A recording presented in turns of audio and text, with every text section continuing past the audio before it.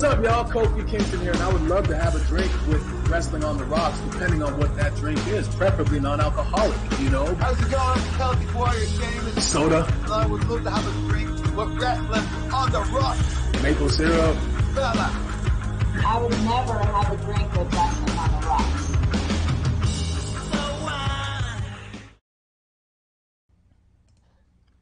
Welcome to the dive bar of the IWC. Welcome to Wrestling on the Rocks, episode 1. Again, I'm at Ref Marsh. We are at WOTR, the show. With me today, a few guest drinking buddies. We're going to start with the callback from last week and newest member at Shakes NYG. Say what's up, Shakes. What's going on, wrestling fans? We got Shakes Montana in the house from the Shakedown Sports Podcast. And with us today, a not Sam Shill buddy of mine, SixxCrow. Say what's up, man. Hey, how are you? Thank you for having me. I owed him. It wasn't exactly like a lost bet, but I got bullied.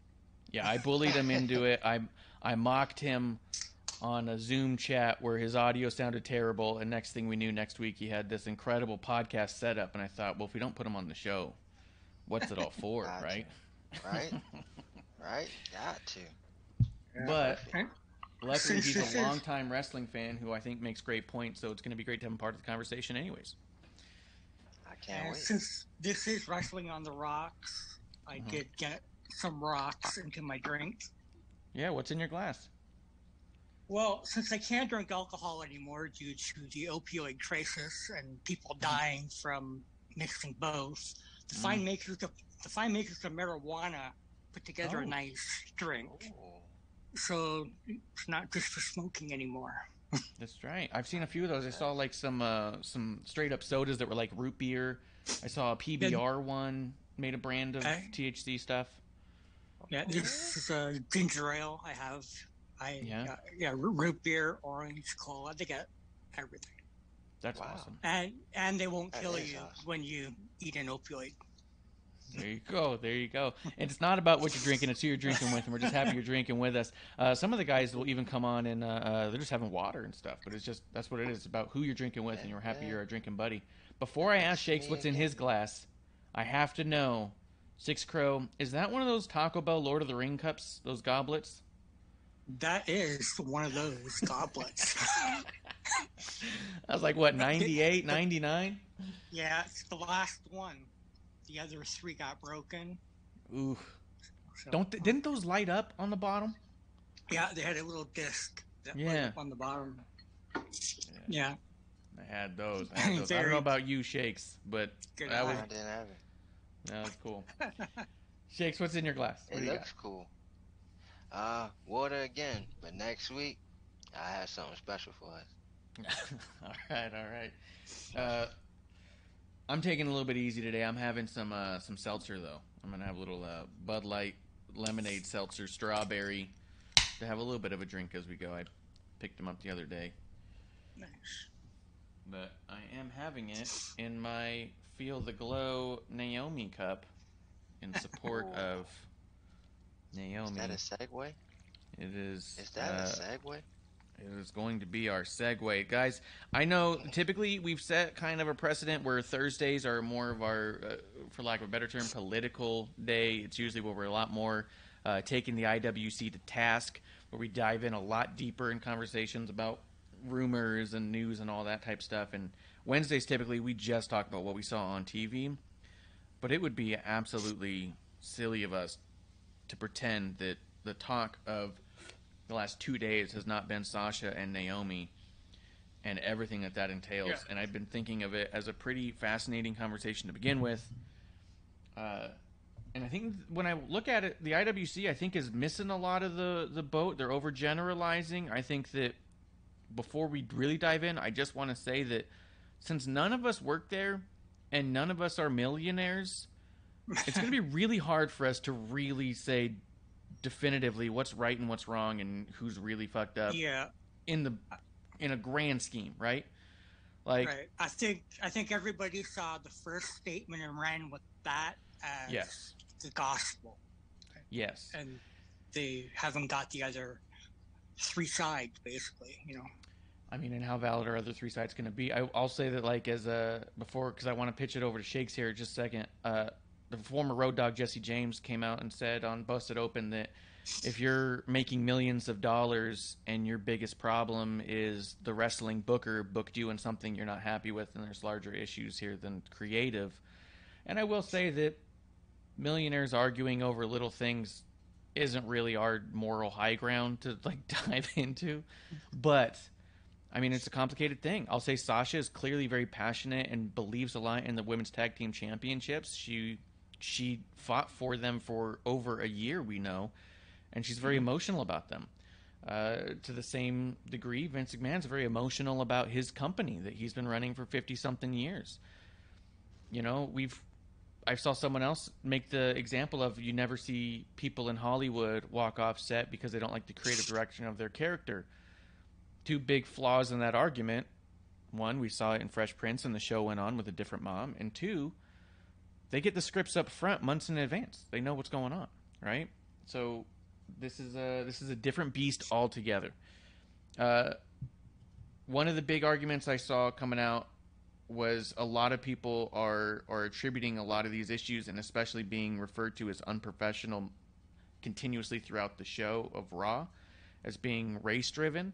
They gave a number of examples of that not happening on TV with white talent.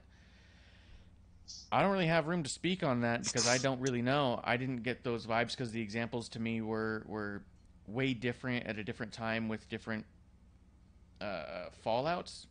But it's really not my place to say whether or not I felt that way at all. Shakes, did you feel any of that? Not to single you out, but I'm going to single you out. Oh, no, like, it's cool. Speak on behalf of it. You know what I mean? Tell me how you felt about it. What do you think about all this going on? I think whenever as a race we feel slighted in any way, I think we all always revert to that. Like, you know, we getting the raw end of the stick. Like, y'all, to us, y'all have a little more leeway and a little more privilege. For us, we have to fight for everything that we get. Yeah. So, in saying that, I think in this situation, it's more of, I don't think it's like a blatant race thing, but it's underlined. It's undercover, you know. And I think that what you say about Sasha, she's like me, right? When you, like I told you, I've been a fan since I was 3. She's the same way, right? Yeah. But like, she took it to another level where she took notes and studied certain wrestlers and all these things. So she is an actual student of the game.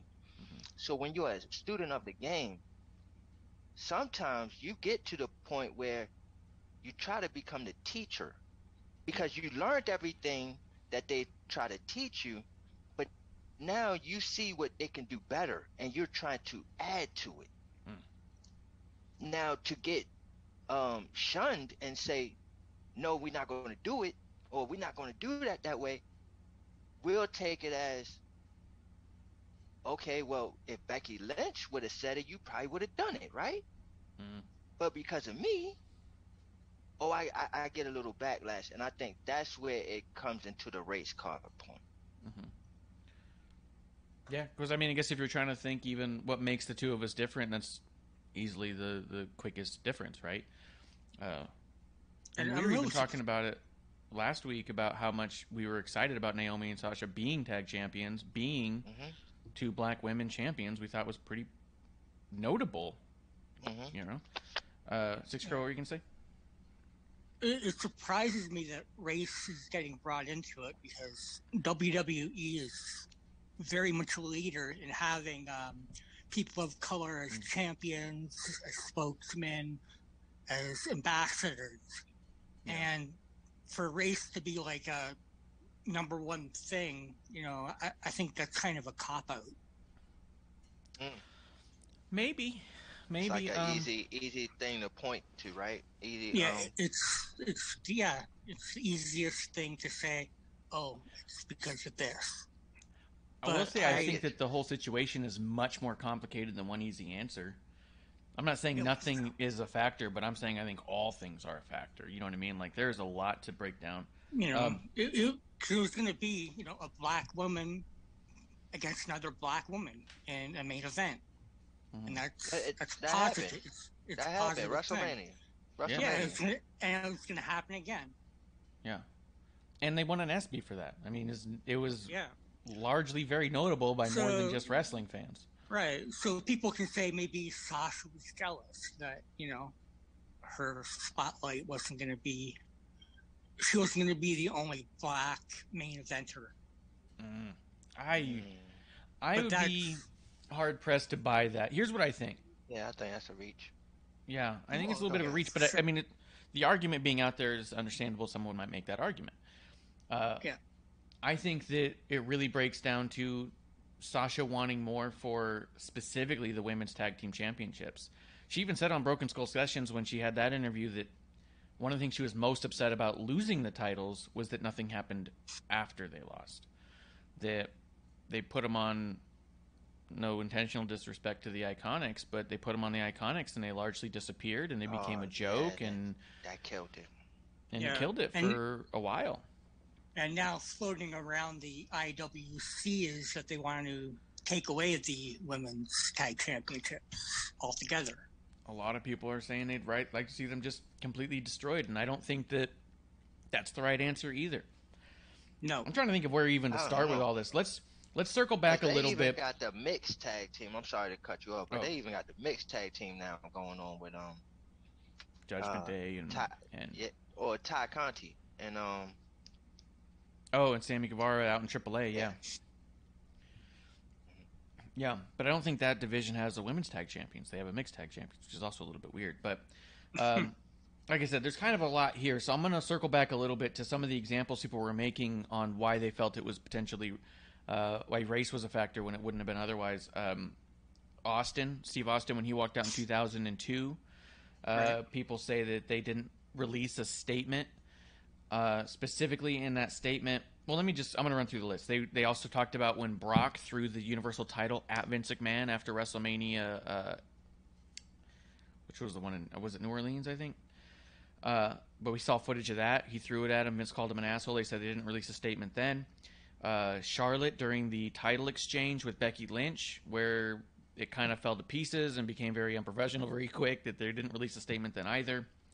Also, when Toni Storm walked out of the company, just flat out right after a live event, she walked off and said she flew home and said she's not coming back, and they granted her release. And they said that none of those times did they release a statement saying that these people refused to do what they did. Maybe I should read the statement real quick, just so that way. I mean, I can't imagine anybody listening isn't fully aware of, but at the same time, maybe they're not. I know some people listen to this to get caught up on stuff, so let me see if I can find it. It's right here. WWE released a statement. When Sasha Banks and Naomi arrived at the arena this afternoon, they were informed of their participation in the main event of tonight's Monday Night Raw. During the broadcast, they walked into WWE Head of Talent Relations John Laurinaitis' office with their suitcases in hand, placed the tag team championship belts on his desk, and walked out. They claimed they weren't respected enough as tag team champions, and even though they had 8 hours to rehearse and construct their match, they claimed they were uncomfortable in the ring with two of their opponents, even though they'd had matches with these individuals in the past with no consequences. Monday Night Raw is a scripted live show whose characters are expected to perform the requirements of their contract. We regret we were unable to deliver, as advertised, tonight's main event. And I think that's kind of the key here is WWE talking about not delivering their main event. I think that in all those other examples, except for Stone Cold, Brock throwing the title, that was after the main event took place. Charlotte belt exchange, it was already on TV and it happened in the ring, just not the way they wanted. Toni Storm left in the middle of a program, but without an advertised match coming up and not on live TV. You know what I mean? I think what this really reminds me of, because when you think about back when Stone Cold walked out, they buried him on TV. They talked about took his ball, went home. Yeah, they did it. Yeah. Yep, WWE.com had Confidential at the time, and they went on a thing there about how Stone Cold was being unprofessional and walked out. The Rock came out and talked shit on Stone Cold. This is what I mean by I think everyone's emotionally driven here, is it reminded me more so of Vince McMahon doing the Brett screwed Brett after the Montreal screw job. Vince McMahon thought, according to what we've heard, especially with like Bruce Pritchard's podcast and all that, Vince McMahon thought that was a babyface promo, that he was saving face by saying it was the talent's fault that it happened. It was received very poorly by the rest of us, and we all went, boo that man.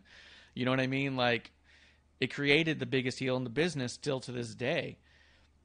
I think that Vince is so emotional about his own company that when he can't deliver what he wants the way he wants, he doesn't word it right. He doesn't handle it right. He doesn't handle it well. No.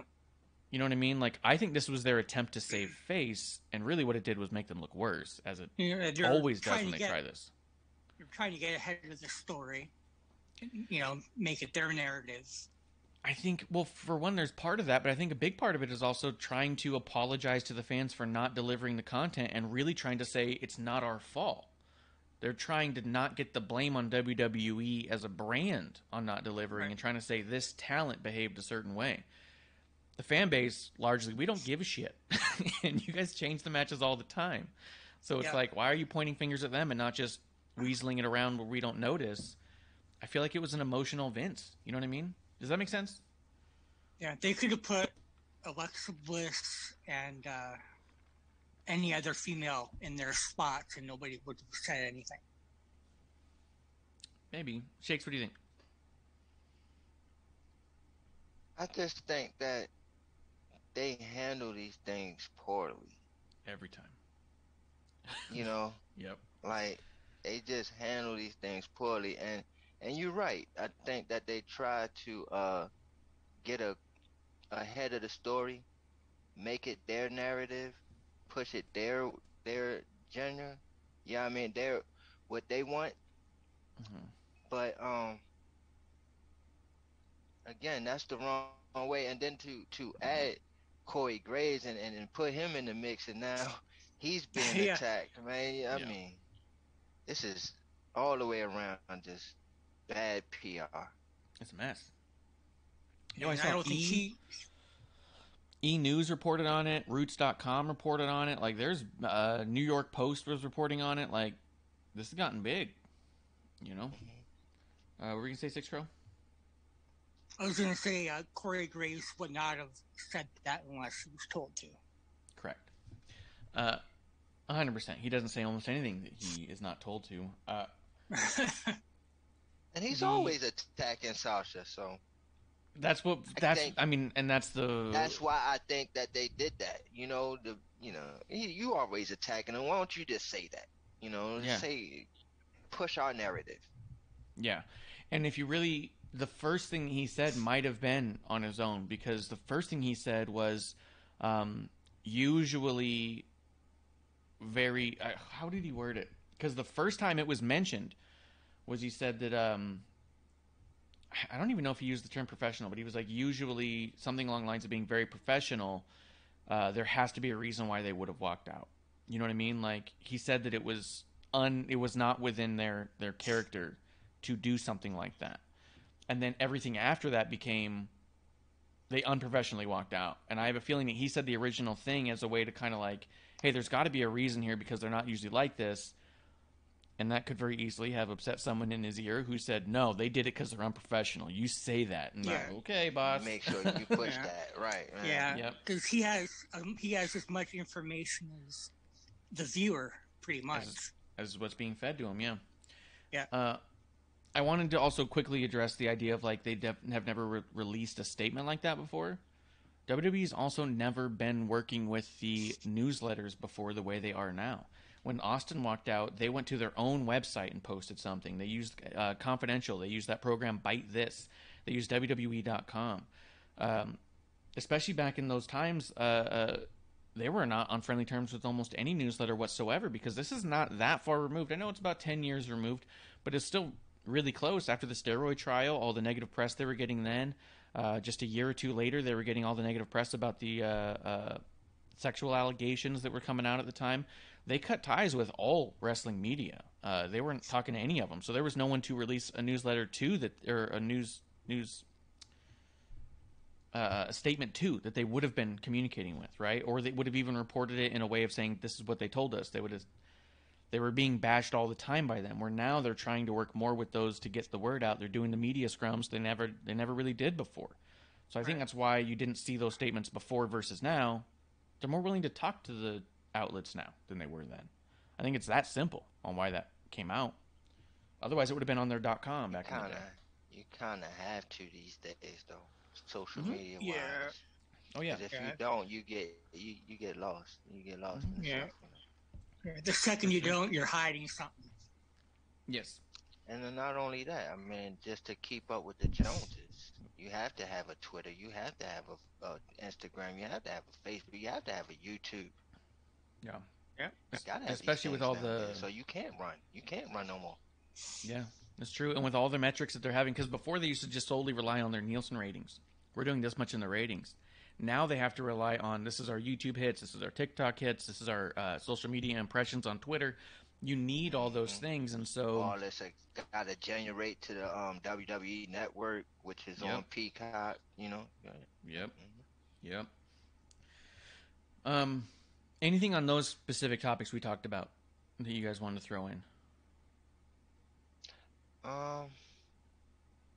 I'm not done with the Sasha Naomi stuff. I want to talk about the women's tag division now, because I want to talk about the differences between why not before and why now. Like I said, with Austin, they did it on their own .com at the time. They didn't talk to the media. With Brock, the main event already happened and took place the way they wanted it to, and he was just being an asshole in the back, and it did not affect the show. Charlotte, it was already on live TV. What are you going to do? You know what I mean? Go back and say, hey, it wasn't supposed to be that way? What they've been saying forever, that if it happens on live TV, it was meant to happen because nobody knows it wasn't. You know what I mean? And even then, Becky went on and did some interviews where she dragged Charlotte about it. Like, she was dragged. And Toni Storm, again, was middle of a program without something that was announced that they couldn't get ahead of anyways. You know what I mean? This had happened supposedly live on air. So everyone got emotional, I'm saying. Let's see. Let me talk about the women's tag division. And then we'll get back to a little bit of what's been coming out about how it all broke down that day, if that's okay with you guys. Yeah. Go ahead. So part of the rumors was that it was seen as disrespectful. Sasha and Naomi was slated to win that match, and then Sasha was going to go on to face Ronda Rousey at Hell in a Cell, and they were both going to go to those pay-per-views, fight the world champions, and lose without pushing any form of a tag team storyline. It was also supposedly pitched that Nikki and or Doudrop would interfere in one or both of those matches to create the losses to help push the tag team title storyline while still giving the win to their respective champions who they wanted to win, right? I saw some people even saying when the match was first announced that it was disrespectful. Why are they in there? And why isn't it like Liv and Rhea or, like you said, Alexa or something? In my mind, when I saw that they were in the match, I actually felt like it was very respectful in that I thought, oh, cool. They're saying if you're the tag team champions, you are in the conversation for being a number one contender. That if we're going to have a number one contenders match, the tag champions need to be in that match because they're champions, therefore they're on that level. You know what I mean? Yeah, and you're still advertising, the tag team champion. Yes. It's still in the match. Yeah. So, and then talking strictly about just being in the match, as far as what they were planning for the match, to me, putting the tag team champions in the match, everyone said why, and my thought was because they're saying that they're on a number one contender level, right? Yeah. Am I the only one who perceived it that way? No. Oh, it's no, go ahead. I'm sorry. Go ahead, SixxCrow. No, I was just going to say it makes the tag titles look bigger when they're in a big event. That's what I thought. I kind of disagree. Oh, really? Yeah. It's interesting that y'all see it that way, but I kind of see it in a different way. When you put them in a heavyweight title match, it's kind of deminimizing the tag team titles. Like, okay, that's just secondary. You know, Like the and bloodline, then like the bloodline though. What do you mean? no, because bloodline that's adding to the heavyweight, right? Yeah. Okay. But what I'm saying is, if Sasha had won the title, now people wouldn't even care about the tag team titles, right? Now I know you said that the thing was for them to lose in that match or whatever, but it still makes that tag team titles seem like eh, secondary. Whatever. Are you They talking just about the tag number team one titles. contender match or the Hell in a Cell match that was perceived to happen? I'm saying as far as putting Sasha and Naomi in a heavyweight contenders match, period, Okay. would minimize the tag team titles. It just will make it a afterthought. Is what I'm saying. That it will be all about the women's titles, and then people wouldn't care about the tag team titles. I think that you have to kind of keep the tag team titles on the mantra of a heavyweight title, because it's like, okay, yeah, it's tag team. It should be, you are a champion, and it's just as hard being a tag team champion as just being a singles, because all you got to do is worry about yourself. In a tag team, you have to worry about the next man or the Hmm. woman. You know what I'm saying? That's sharing. So it should be up to par as a heavyweight title. So you sitting there putting the champions in a heavyweight contendership match, it's minimizing the tag team titles in my eyes. But what about when the Golden Role Models held the titles? Did they get the world titles before they got the tag titles, or was it the other way around? Remind me who the Golden Role Models was. Sasha and Bailey the second time during the pandemic when they got the tag titles in. Because remember, they had the tag titles and the world titles Yeah. at the same time. And I feel like Right. that was one of those times where it seemed like they were Where all on the same one of them level had the because, Raw, right? yeah. One of them had Raw, and then one of them had SmackDown, and then they was tag team champions, right? Right. I believe. But were they tag I believe champion? I that's think they were tag champions before they got both worlds. I think Bailey had the SmackDown title. They won the They tag were. titles together, and then they got them the Raw title after. They got Sasha the Raw right, title right, after, and then they had all of yeah. them. And at that point, that storyline made it look like the tag titles were as important as the world titles, because here you had a unit trying to get it all and getting it all. So if you beat the tag champs, you beat world champs, which was kind of on that line. I see that. That's power, right? That's like Yeah, what you're talking about with the bloodline, yeah. just having all the gold. Like I can see that. That's putting it as up there as the heavyweight championship. But when you sit in there and you just put them in a contendership for the heavyweight championship, and they the tag team title, I mean champions, then to me it just minimizes the tag team titles in my eyes. That's Okay. All right. All right. Yeah, because I know that, especially because they didn't have an announced like method of deciding who they're getting in the match. Mhm. It was kind of like, here's 6 people in a match for the number one contender spot. The only ones that made sense to me were Asuka, Becky, and Sasha Naomi, because it's like, okay, well, because Asuka and Becky are currently in a program with Bianca. They're currently having interference there, and then it goes, well, then Naomi and Sasha would be in there just because they're champions, so therefore they are seen on that level. And then Doudrop and Nikki were kind of in there because I thought, well, in this match, we're going to see those two tag teams get in each other's way, and it was going to build to a tag match later, which it turns out Yeah, was yeah, not the yeah. goal, but was obviously right there on the table. Like, why wouldn't you? Right. Yeah. But yeah, it's I'm glad that you broke it down the way that you saw it, because I wasn't. To me, I was like, oh, that's cool. They're saying if you're tag champions, then there's no reason why you can't vie for the world title either, the women's title. And then the perceived disrespect after the fact was that both women would be on respective singles run while tag champions without doing a tag story until after the fact. So now you're on 2 different singles runs, which you're slated to lose, and we're going to pick up after those losses to then pick up a tag story, When, like we just said, why wouldn't you have all the interference beforehand to be pushing the tag story along and make it feel more like a stutter for the women's champs than the tag champs? You know what I mean? Yeah, it's like going down a dead-end road. Yes. It just, there's no point in doing a story if there's not going to be a payoff. Yes. Yeah. So I agree that the women's tag team division is not as taken care of as a lot of people want it to be.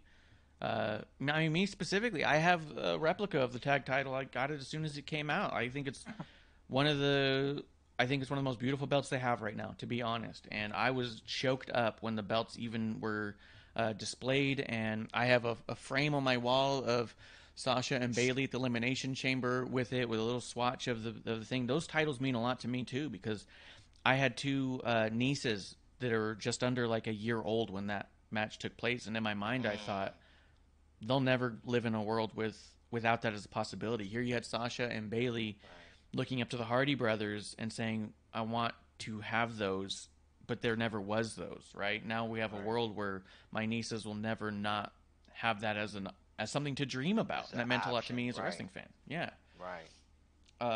So I am speaking on behalf of myself, saying that those titles mean a lot to me too. The division means a lot to me too. At the same time, I can understand that the women's division is just not robust enough to have a standalone tag division that has long-term teams, right? Even the men's tag division is under fire constantly for how many tag teams do we have, and are you putting some together and breaking them up?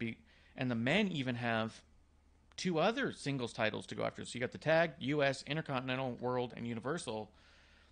With the women, you have Raw Champion, SmackDown Champion, and Women's Tag. So I feel like the Women's Tag is the launching point for the mid-card. That's why you have like Rhea and Nikki, and then Rhea and Liv.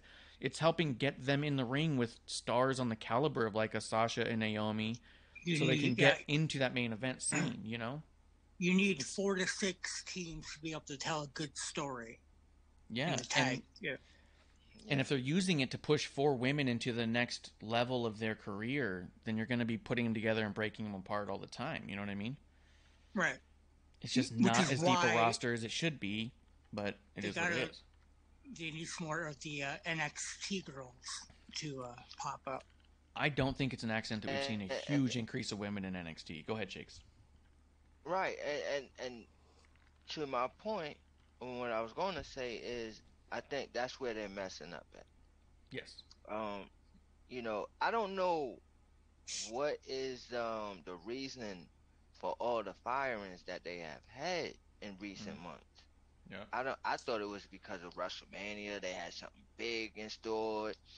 I thought they was gonna bring a lot of stars coming back and all this. It wasn't like that. I mean, WrestleMania was great. Don't get me wrong; it was awesome. But I thought it was, they were getting rid of all these guys and all these girls to bring in bigger stars, more talent. But they didn't. And so it's like you're pigeonholing yourself now because you only have so much talent. And I look at AEW, and they got so much talent they don't even know what to do with them. Yeah. Right? Yeah. Like, and that's how WWE should have been. It should be. It should be where you have so much talent that you have to have a Smackdown and a Raw. It's now getting to the point where they want to unify everything because it's not enough wrestlers. I will say that the WWE was under fire a lot for hoarding talent and having too many people on the roster. It wasn't that long ago, even a year ago, you'd hear podcasts talking about going through the roster and saying that over half these people you haven't seen on TV in 6 months, just let them go already, release them. I think that we've talked about it briefly before. I think it was episode 1 that I think whatever the reason being behind the majority of these releases is not something as simple as we're going to know, because I think that it's boardroom level discussions of long-term business concepts, just because for a while it was like, oh, it's talent they're not using. Oh, it's talent they don't have plans for. Oh, it's talent that hasn't been on TV in a long time. But then they started releasing people in the middle of storylines. You know what I mean? Like Aleister Black was scheduled for a match the next day. You know what I mean? Like Bray Wyatt, ongoing storyline for a long time. They end up with a cliffhanger. You know, like it just got to a point where then you start going, oh, maybe vaccinations are a concept here, and it got too messy too fast to where you just look at them all and you go, I don't know. There is no consistent thread through all these releases. I think that it's a much more complicated conversation that we just aren't privy to. But I agree that there's got to be somewhere in between. Having way too much talent and having not enough talent feels like an issue both companies are having right now. Where is that balance where you can have robust divisions for every title? You know what I mean? Like that's what you should want, right? Right.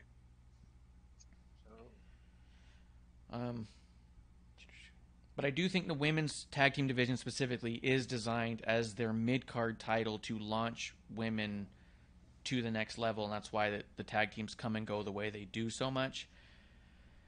And I don't love it, but I get it, and I'm hoping that the NXT influx can help with that, can start bringing in a lot more women to be tagged. That's the problem, and I'm sorry to cut you off, but I think that's the problem, and why Sasha and Naomi is taking the stance that they're taking is like, you can do so much more with this, man.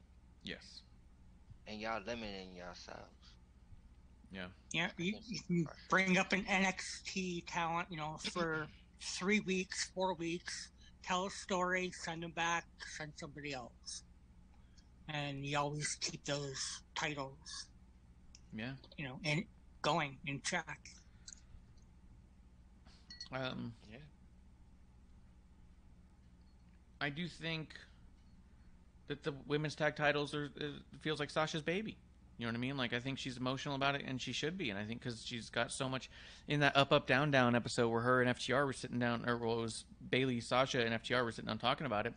FTR was just recounting how they saw them knocking on Vince's door every single day for over a year to get these titles and how much it meant to them. And Sasha and Bayley were crying before they even got to respond because it meant that much to them. So I do think that Sasha's trying to get those tag titles back up to a point of being meaningful and being standalone. And like she doesn't have to be in the tag. She could be a single star. Yeah. She's choosing to be in the tag division. And on Twitter, like once a week, she thanks Vince McMahon. Yeah. She just sends a thank you to him once a week. So something really big must have transpired for her to walk away. I think that she must have felt disrespected. Absolutely. I think she was fighting for those titles. I don't know. Do you think it's a conversation even breaking down like where's the divide between a talent doing what they're told to do versus standing up for what they think is right, and where's that line? Because there's got to be a line, right, where you're a character on a show, and there's also like you can demand more.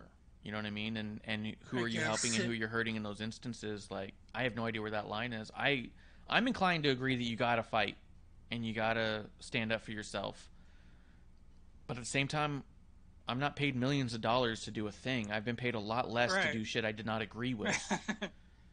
You know what I mean? And sometimes you just do your job because it's what your job is. And it's tough. I do think that we as, society on a whole, we glorify millionaires and try to make them relatable to those of us who scrape by check to check. And I do think that those mentalities are significantly different. You know what I mean? Yeah. I think,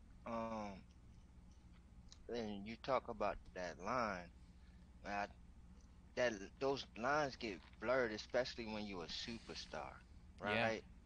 Because it's like at that point in time, and even if it's not true, in your head, it start to become true. It's like, am I bigger than a company, or, you know, can I go off on my own and still be good? You know, and I'm big enough a person to do that. So if that is the case, I can fight way more harder on what I want to do compared to somebody that's fighting to stay on the roster. Yep. I feel bad for Naomi because I don't think she has as much pull as Sasha does. So it's going to hurt her more in the long run. I think she has more pull than we actually really believe, though. Because, I agree with that. She's been there longer than any other woman on that roster, except maybe Natty. Been there longer. Her husband is a Uso. Mm-hmm. You know, so she's in the royalty family of that, you know, that Uso family, that whole bloodline family tree. I think that she does have a lot more pull than people actually think. I agree, but I do also agree with SixxCrow that it could hurt her in some regards. I mean, it's like they say in Billions, I know what you were saying, Shakes. What's the point of having fuck you money if you don't say fuck you from time to time, you know? And it's kind of like what happened with Moxley, right? He didn't want to re-sign because he had enough money to live off of, so he could just do what he wants to do. And I think about that all the time. I watch these shows about people who go on and make millions and millions, and they're fighting for an extra $2 million or $3 million, and I was like, God damn, if someone gave me $1 million, I'd walk away. You know what I mean? Like, because you can live off that, right? Like, but at the same time, I'm not in those conversations, so maybe if I was, I'd say maybe I could hold out for more, right? I mean, like, you gotta think like you'll have a different mentality. You got $70 million in the bank, and somebody come to you and say, "Well, yeah, take this $3 million." Well, fuck you. Yeah, exactly, right? And so if you're someone like a Sasha who let's say she doesn't have mainstream appeal. Let's say she's just made what she's made in WWE. She's made enough to be able to walk away anyways, right? Like, she couldn't live comfortably from there on out. She's done it before. Yeah. So, yeah, I agree. I think that you got to stand up sometimes. I haven't been trying to defend Vince or the WWE in any of this, but I do think that the conversation's worth having because I'm more interested in the conversation than the staunch, these people are bullshit. I don't think it's as easy as I've seen some people speculate that WWE needs to issue this massive apology and beg Sasha and Naomi to come back. I hear that, but also it's the fucking WWE. They're one of the biggest companies in the world. They make the most money out of any wrestling company. If you think the company wouldn't work well without those two, then you don't remember what happened when Austin walked out. You know what I mean? The Rock left. Like, they're fine. They don't need any of these talent. I don't mean that to diminish these talent. I think the show is better with them. You know? I don't know if that means that... What I think is this. I don't think that either side needs to grovel. But I do think that both sides work better together than apart. And what I want is for all of them to get into a room and say, what do we do next? How do we move forward? What's best for both sides, right? Because it also sets a precedent either way, right? If you're a talent who throws your title on there and walks away, you set the precedent that you can do that. Parties, but what's best for all parties. Yes. The consumer included. Yep. Yeah, the how do entire we division. Not just your narrative, not just my narrative. The fans. But for the fans too. Yeah, how do we make a story out of this now? Boom. And that's what I think is secondary. The amount of people who have to be so fucking smart to call everything a work just so they can't get fooled, I think is ridiculous. Because you fool yourself into thinking everything is fake when some things are not, right? I do think there's a balance, and I think the thing that people also confuse is there's a massive difference between using reality to work a storyline and the difference between working reality to create a storyline. People confuse those so much, and when they see something appear on TV, they go, see, obviously fake, obviously it'll work the whole time. No, sometimes they just take reality and put it in there because it's more fun and easier to get invested into when they blur that line. And as long as Vince McMahon's always been running the company, it's always been that what's best for business, he's always blurred the line because it's better for them and it's more entertaining for the fans. And I do think that that's a number one priority. I'm excited to see if we can get everyone in one room to say, what do we do here? They're going to use this. Do you think you could use this specifically to get back into the shows a little bit to get Naomi into the bloodline?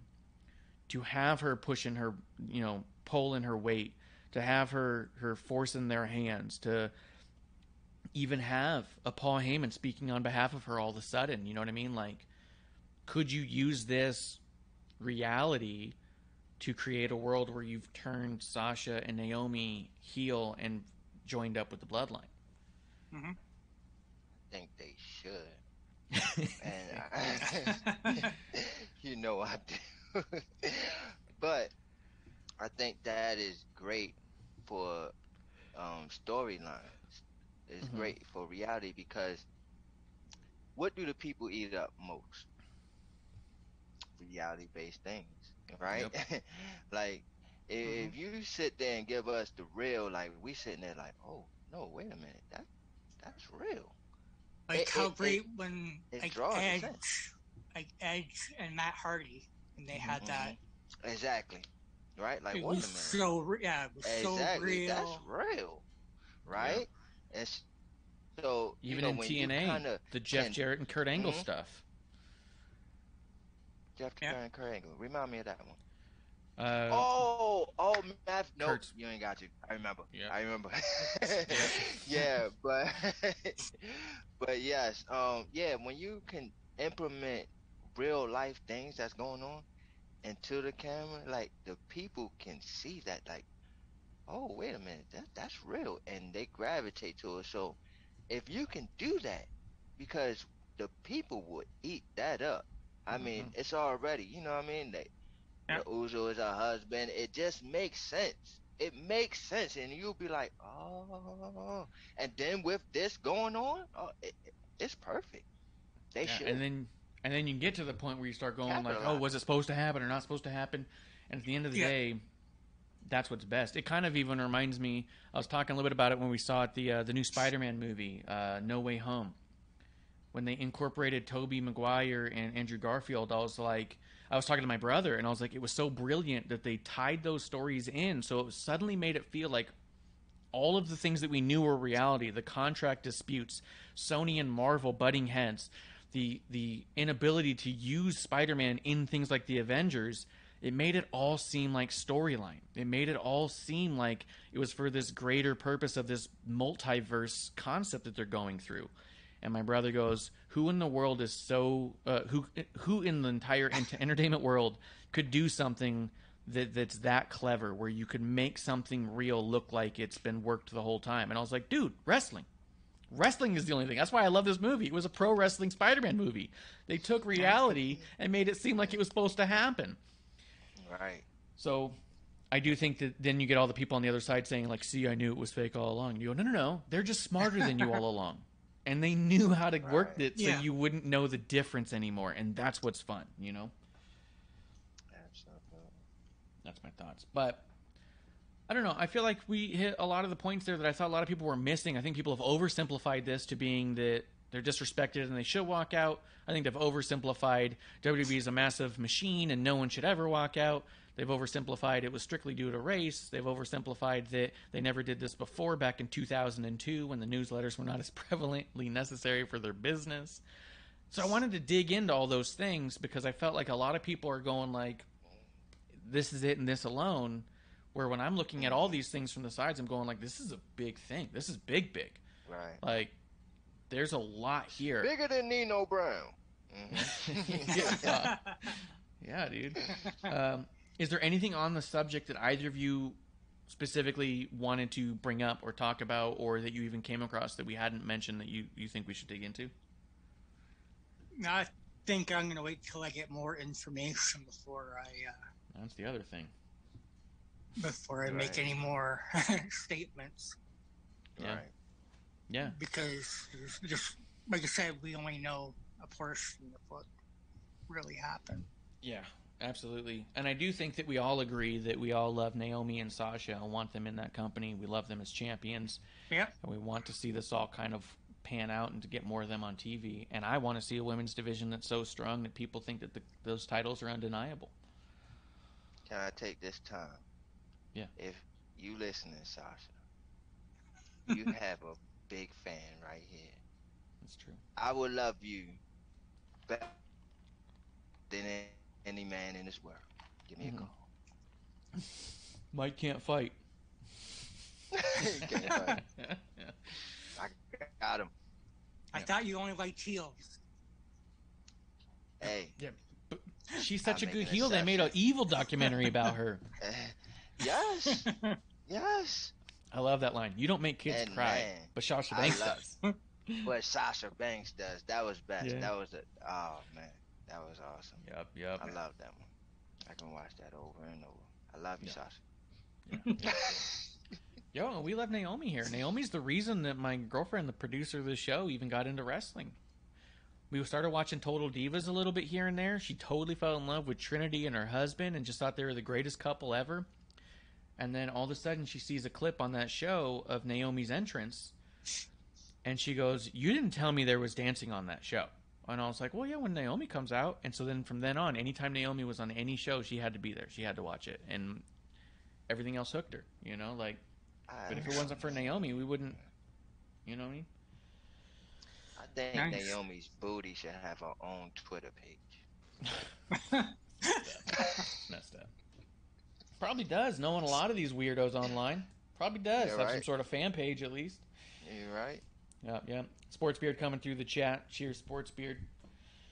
Do you want to talk a little bit about the shows, though? Or is there any other news that you guys thought we should go into? But I just thought, let's open the show and dive into what people are talking about. Yeah, that was the hot topic, right? Yeah. I think Yeah, that well, was since- major what I wanted to hit on was that topic Yeah. there. So, I'm really happy to have you here to weigh in on what you saw too and what you felt about it, because I think that there's definitely what I like about the show is the multitude of perspectives that we can get here, the drinking buddies, as it were. Yeah. absolutely. Shout out Spirit. Yeah, shout out to Beard, bringing it together. Let's go through a little bit. I think we're just going to highlight stuff because I don't want us to be here all day breaking down everything. But there was a lot of stuff that happened here. SmackDown on a whole, I really enjoyed. Opened up with RK Bro coming out to challenge the Usos. And locker room leader himself, Sami Zayn, came out to address the issue, to address the problem at hand, wearing his Bloodline shirt and all. Oh, amazing. Man. Sami Sami Zayn. is great. He's incredible. I usually don't like comedy in wrestling, but And him we- and Kevin Owens can do it perfect. Yeah, man. They awesome. And we just spoke about it last week, right? Like being an honorary member of the bloodline, and then Yeah. he comes out with the shirt on, and he's just bloodline. Oh yeah, I couldn't. I Awesome, could man. I barely love handle it. It Sami. was so great. Ultimately, he does talk himself into a match against Riddle. I like how he was saying, like, Orton was trying to say, like, "Oh, I'm so impressed by how much pull you have with the bloodline that you can make these decisions." So good. He ends up in a match with Riddle. Dude, Sami Zayn and Riddle together? Like, I thought it'd be good, but damn. Like, they went like it was a premium live event, I felt like. Like, that was an amazing way to start off the show. Great. And even Yeah, the point, my bad. But just a point of, remember we was talking about last week, winning matches the sleazy way or whatever, and he tries to do it again. They tried to get another count out, man. That was just hilarious. I'm sorry, SixxCrow. Go ahead, bro. So good. Oh, no problem, dude. I would love to see a program with like Sammy and Kevin Owens versus RK Bro.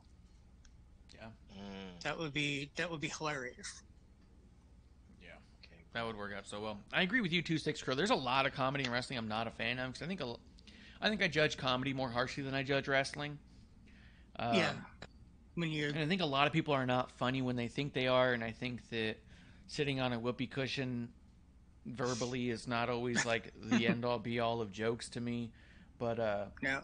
I do think that Kevin Owens and Sami Zayn have realized the subtlety and artisticness that can be comedy in wrestling. Yep. AJ Styles too. The real trick of it is that they have to take themselves seriously. Right. You can't be looking into the camera the whole time and winking and giggling because you come off looking like an idiot. Where if you take yourself seriously, it's going to be funny. I understand the need for it because there are, kids that watch, so they got to kind of play to them. But I can only take so much before I have to walk out. Yeah. Yeah, and I'll be honest with you, No, I personally am not a fan of Riddle's comedy. I'm sorry. Oh no. No, but that's also has to do with I'm not a fan of stoner comedies. Like, I really liked Half Baked, but outside of that, I'm not a big fan of Cheech and Chong. I didn't like White Castle. I'm not a fan of just, it's funny that I'm stupid, this Homer Simpson stoner concept. Doesn't land for me. Right. He's very hit and miss. Slow. Yeah. Like slow. Yeah. Very hit and miss. Spicoli in Fast Times does not interest me as a character. I've never thought he was funny. Like, I don't think being a dumb stoner to me is funny. But I do think that the way Orton responds to Riddle is funny. Like, they make the team work to where you want to see it because I want to see how Orton's going to react, right? Sammy's reactions to Riddle is funny, but I don't find Riddle when he's talking to be funny. You know what I mean? Right. And I think, to your point, SixxCrow, the subtlety, like in the comedy. Yeah. And other wrestlers, like, it's just coming off as you're trying too hard. You're coming off corny. Yes. Mm-hmm. But with Sami Zayn and Kevin Owens, is so subtle. It's just so subtle that, and what you said, Marsh, you know, they take it seriously. Like right now, I can just be like, like he's a liar. Like Elias is a liar. Like, and stick to it. Like, don't break away and be like, no, like really, like stay to it. Like, I am really pissed the hell off because y'all all liars. I know y'all liars because that is what is funny. Yes, that's comedy. That should not work at all. Not trying so hard. Yeah, not trying so hard. Yeah. That's what Sami Zayn and Kevin Owens got. You're right. The other one I think does it perfectly is AJ Styles. He's a character that takes himself so seriously that when weird things happen around him, it's hysterical. Because his character doesn't know how to handle it. Because his character is serious. And it's just, it works out so funny. But yeah, I loved all of that. Sami Zayn's incredible. I want to get your guys' take on Ronda Rousey. A lot of people are not feeling this run of Ronda. A lot of people are very critical of her abilities talking on the mic. I'm going to say what I think, and I don't know what you guys think. For me, what works about it is that she sounds like somebody talking to an audience. She doesn't come off as someone pretending to be a mean wrestler. And she doesn't have that classic wrestler cadence. She doesn't yell into the microphone because I'm an angry wrestler, and that's what wrestlers do. Even Sami Zayn said in an interview with Ryan Satin that when he first showed up in NXT, that Dusty Rhodes had told him the days of the screaming wrestler are over. That it's a lot about subtlety now. You know, like it's about being real now. It's not the 80s where you just yelled and pointed, you know?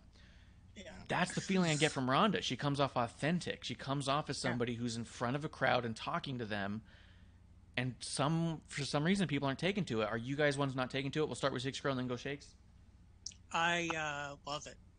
I think it sounds authentic, sounds real, doesn't sound rehearsed. Just sounds like she's, just talking. She's a fighter, a fighter first. Yeah, Shakes, what do you think of it? Yeah. All right, well, as far as her mic skills, right? I'll speak that first because that's what you're asking about.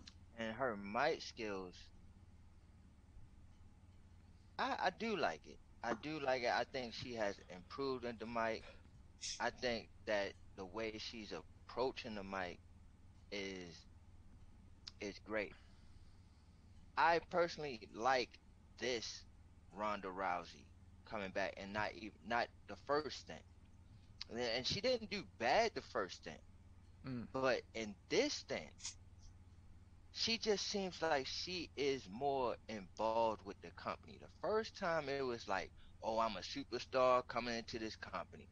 So, bring out the red carpet. This time, I just see she's like one of the girls in the back in the locker room. When she takes the bumps and the bruises compared to before, she will bounce back up and it's like it didn't even affect her. This time, it's more acting. It's more acting involved. she's actually, oh my gosh, my arm is hurt, and I'm like, wow, I am very impressed by what is she bringing in the ring, Mm-hmm. performance wise, and also on the mic. I thought she did amazing with this match she had with Raquel Yeah. Rodriguez. I thought she was selling her ass off and made Rodriguez look like a real threat, but also made it look like Ronda was just hurting from her last match. Oh You know man, what I mean? that was a beautiful match, man. That was Yeah. a great match. Shout outs to Rodriguez. I didn't even like her before that match, but she impressed me. Here's my feeling on her was Go that I think she's going to turn heel and be the muscle for maybe a returning Bailey. And Bailey and Ronda Rousey probably have a good program. The war, huh? Yeah, with Rodriguez being, the muscle for her. I could That see would be that. interesting. I initially my thought that we were going to my get Bailey prediction. coming back with somebody to face off with Sasha and Naomi. That I thought that we'd get a Bailey back, upset that Sasha turned her back, That would be awesome. and joined a tag team with someone other than her, and so have that scorned Bailey thing, and then Raquel would be perfect for that. Now that you mention it. Yeah. Yeah. That's my far out prediction. Hey, 'Cause- what about Bailey gave Charlotte a call, and then we get the Four Horsewomen, I the don't want tag anything to teams. do with match. Bailey and Charlotte. Although Bailey's the one who consistently beats Charlotte, which I like that a lot. Real quick to hit the chat, Sportsbeard said Ez just tweeted out a picture of Ciampa. Does that mean he's in the gang? It definitely means that Edge is looking at Ciampa, and I do think Ciampa would fit That would in a member of the Judgment Day. awesome. That would be awesome. Yeah, that could be sick. That could be really good. Let's see. Do you get the an Undertaker ministry vibe from Edge and Judgment Day? Not really. Ministry, kind of ministry is. I mean, he even wore like the purple tights, and They just last it's match. like that cult following type of thing, but yeah, to me it's like they doing like a Lucifer type of thing with them. Yeah. It's like Illuminati type of thing. Yeah, I could see that. I'm just still not really feeling. I'm not buying into Edge in this at all. Like, I buy into Damian and Rhea. The Edge comes off like someone acting. Like, just because it's such a departure in what we know and in his return even. Like, I mean, like Sportsman says, throwback to the Brood. Yeah, it is. But also, Edge went away from the Brood pretty fast and never looked back for a very long time. And to be all like, oh, it's always been a part of him. Not really. It really wasn't until he came back and used it as a nostalgic thing. Like, it just wasn't who he was. And I don't know, this feels, I don't know, it just feels like an actor showing up and doing something. You know what I mean? Like, and it's not trying to dig on Edge. I think Edge is incredible. I think that the reason it's working is because I think he's got a lot of good faith from the fan base who says, sure, Edge, whatever you want to do, you're going to do it you're going to do it great. And he does a great job with it. But it's still like, it doesn't make sense. They got great opponents right now too. You know. Yes. The Bullets Club. Well, we're gonna get there. We're still on SmackDown. So before we get to all that, what'd you think of the Madcap Moss taking that chair around the neck, and Baron Corbin whacking him off there with the Andre the Giant trophy? Who you going to, me? Yeah, let's go Shakes. It was brutal looking, wasn't it? I don't think I'm gonna be liked so much on this show anymore, right? Because I loved every minute of it. I loved every minute of it. It may have been gruesome, it may have been harsh, but I'm like, that's what a heel does. Yeah. That's what a heel does. Take him out. How can you tell jokes now? Joke. Dude, that chair folded up around him, and when I first saw it, I was like, holy shit, like, it was brutal. But then I also thought, well, we just saw this dude bounce off his neck one time. We know his neck's made out of tractor tires, so it'll probably be okay in real life. But that looked fucking good, dude. It looked Oh man, the trophy onto the chest. Oh man, Yeah. whoo. SixxCrow, what'd you think? Yeah, I felt Man, that Baron. that was brutal. Yeah. Yeah. The bad man, Baron. And I like He's a Corbin bad man. saying, "Good luck to them at the hospital." Yeah. Yeah. Now that was hilarious. He like stops them and everything so he can make his pun joke. I was like, okay. It did make Baron a badass again, though. Yes. Yes, it did. Yes. It really did. It did. Natalya and Shayna versus Boston Glow. Here's one of the things I was thinking about. When all those first reports were coming out saying that they weren't respected as tag champions, my first thought was, we just saw you in an incredible match in defense on SmackDown. We've been seeing you guys out there every week supporting these tag titles. Like, I don't understand.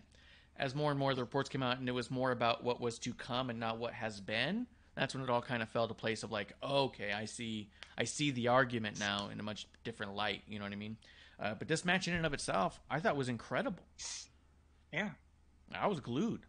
What'd you guys think? I could see both queens as tag champions. Queen of Hearts, Yeah. Queen of Spades. Yeah. Absolutely. Yeah, The I way would they were totally working go for that. Naomi's shoulder, Yeah. I thought was great. What do you think, Shakes? Yeah. No, I agree with SixxCrow, and I was actually trying to think of a name for them, right? Because I like that mantra, like Yeah. Queen of Spades, Queen of Hearts, that's cool. So I don't know what what do you call them, the deck of cards? I don't know. but I was trying to think of something, but I like that. I like that tag team because they both are submission Yeah. masters. Yeah. So Yeah. to get two submissive matches or masters in what they do, like it just fits. It fits everything. And then 100%. like I said last week, they both have a connection with Ronda Rousey, which they should make a whole fucking team there. But Yep. I agree. Justin Time coming through the chat. Cheers to Justin. And we got King Jaguar Spy. So much love from a random French internet stranger. Cheers, King Jaguar. What are you drinking? What are you having?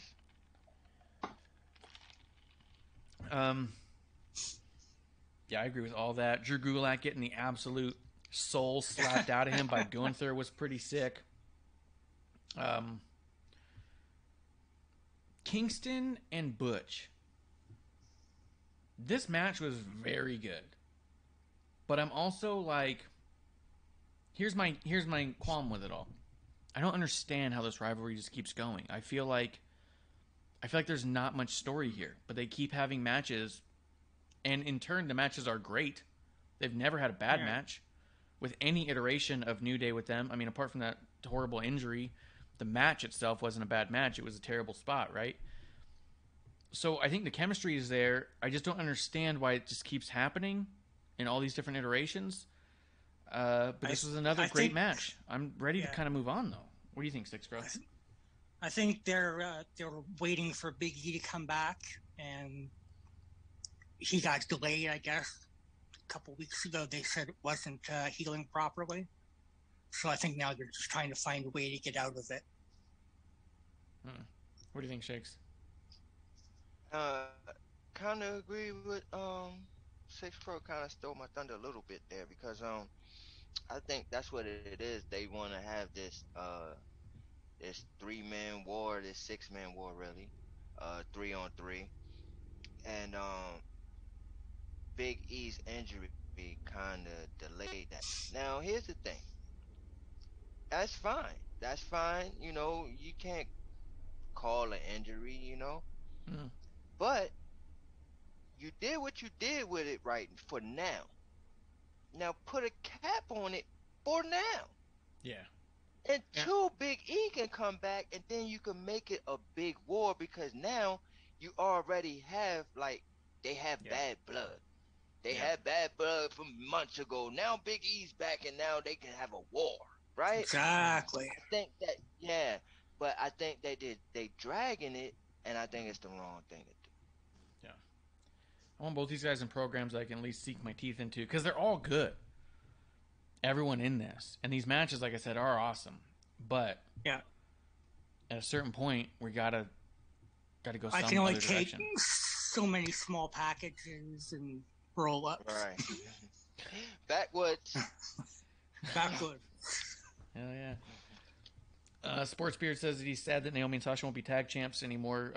Really sucks because he loved that program. I'm also not convinced that they're not. I just think that we're in a standstill, and we got to figure out what's happening. And I think that we might see them come back.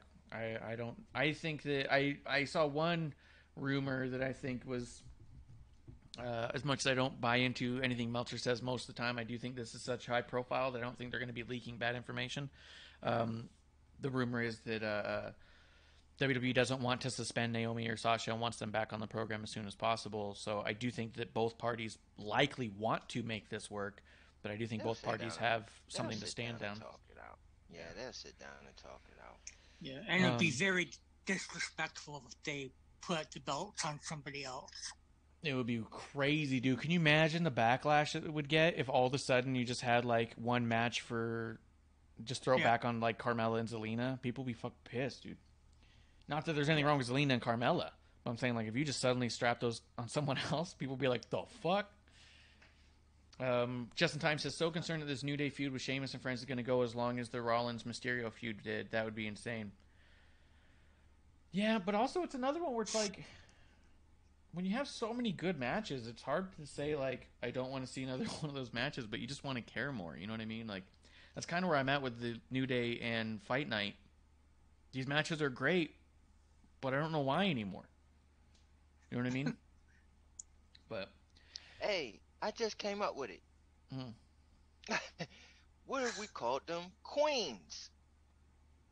oh yeah, SixxCrow was queens. You could even do like queens of submission queens. You could do queens combat. You could do all sorts of stuff with it. You know. Yeah.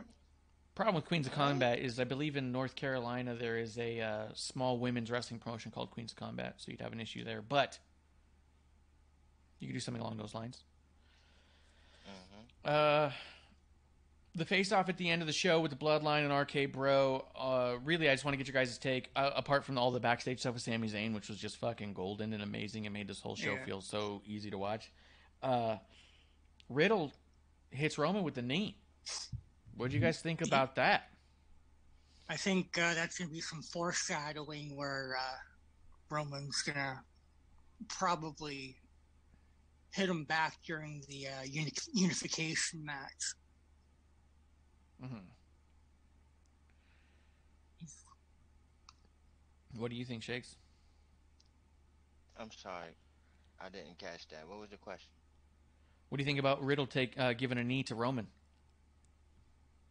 Oh, man. Now, you know I couldn't stand that, man. I was mad. I was mad. Man, like, you just sneaky one, huh? But yeah, I think that's like one of those warning shots.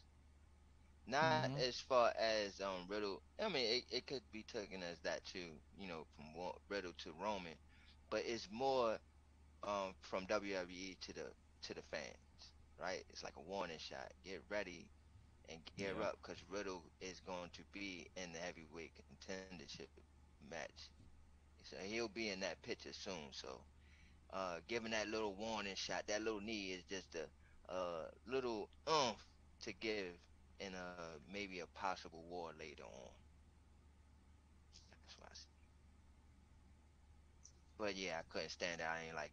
And Riddle, you gonna get yours for that one. I mean, it was like I said during the 6-man tag. It looks like Roman's poised to go up against anyone in there. Riddle, Orton, Drew. It seems like we got something there. So I don't know. I didn't suspect it was going to end that way. I thought Roman did an amazing job selling it. The way he was kind of like jarred and holding his jaw. Right. snaps it at Heyman, pick up my titles. Like, it was fucking good. Yeah, Anything else on SmackDown for you guys ready to go on to Raw? not that I can remember. Raw opened up with the steel cage match. Omos and Lashley. Shakes, you and I called it both last week here on episode 1. We said those are a couple big boys. One of those walls is coming out, isn't it? And it did. Cage is coming down. We said it. Yeah. And it did. Yeah. As soon as he threw him towards it, I was like, here it goes. And it did. It was awesome. It. I thought it was going to happen earlier because I think Omos had spearheaded him to the cage. Oh, yeah. And I thought it was going to happen that time. But, he just bounced off it, and I was like, okay, no. But, and hopefully that'll be the last time that they do that. I mean, it's got to be for at least a little while. Third time in 2 years, yeah. Yeah. What'd you think about Cedric and MVP interfering so much? All right, so listen, right? Y'all all know by now, I've been saying this is the third show. I love the stables. I love the groups, the cliques, right? And I was a big Hurt Business fan. Yeah, they were like great.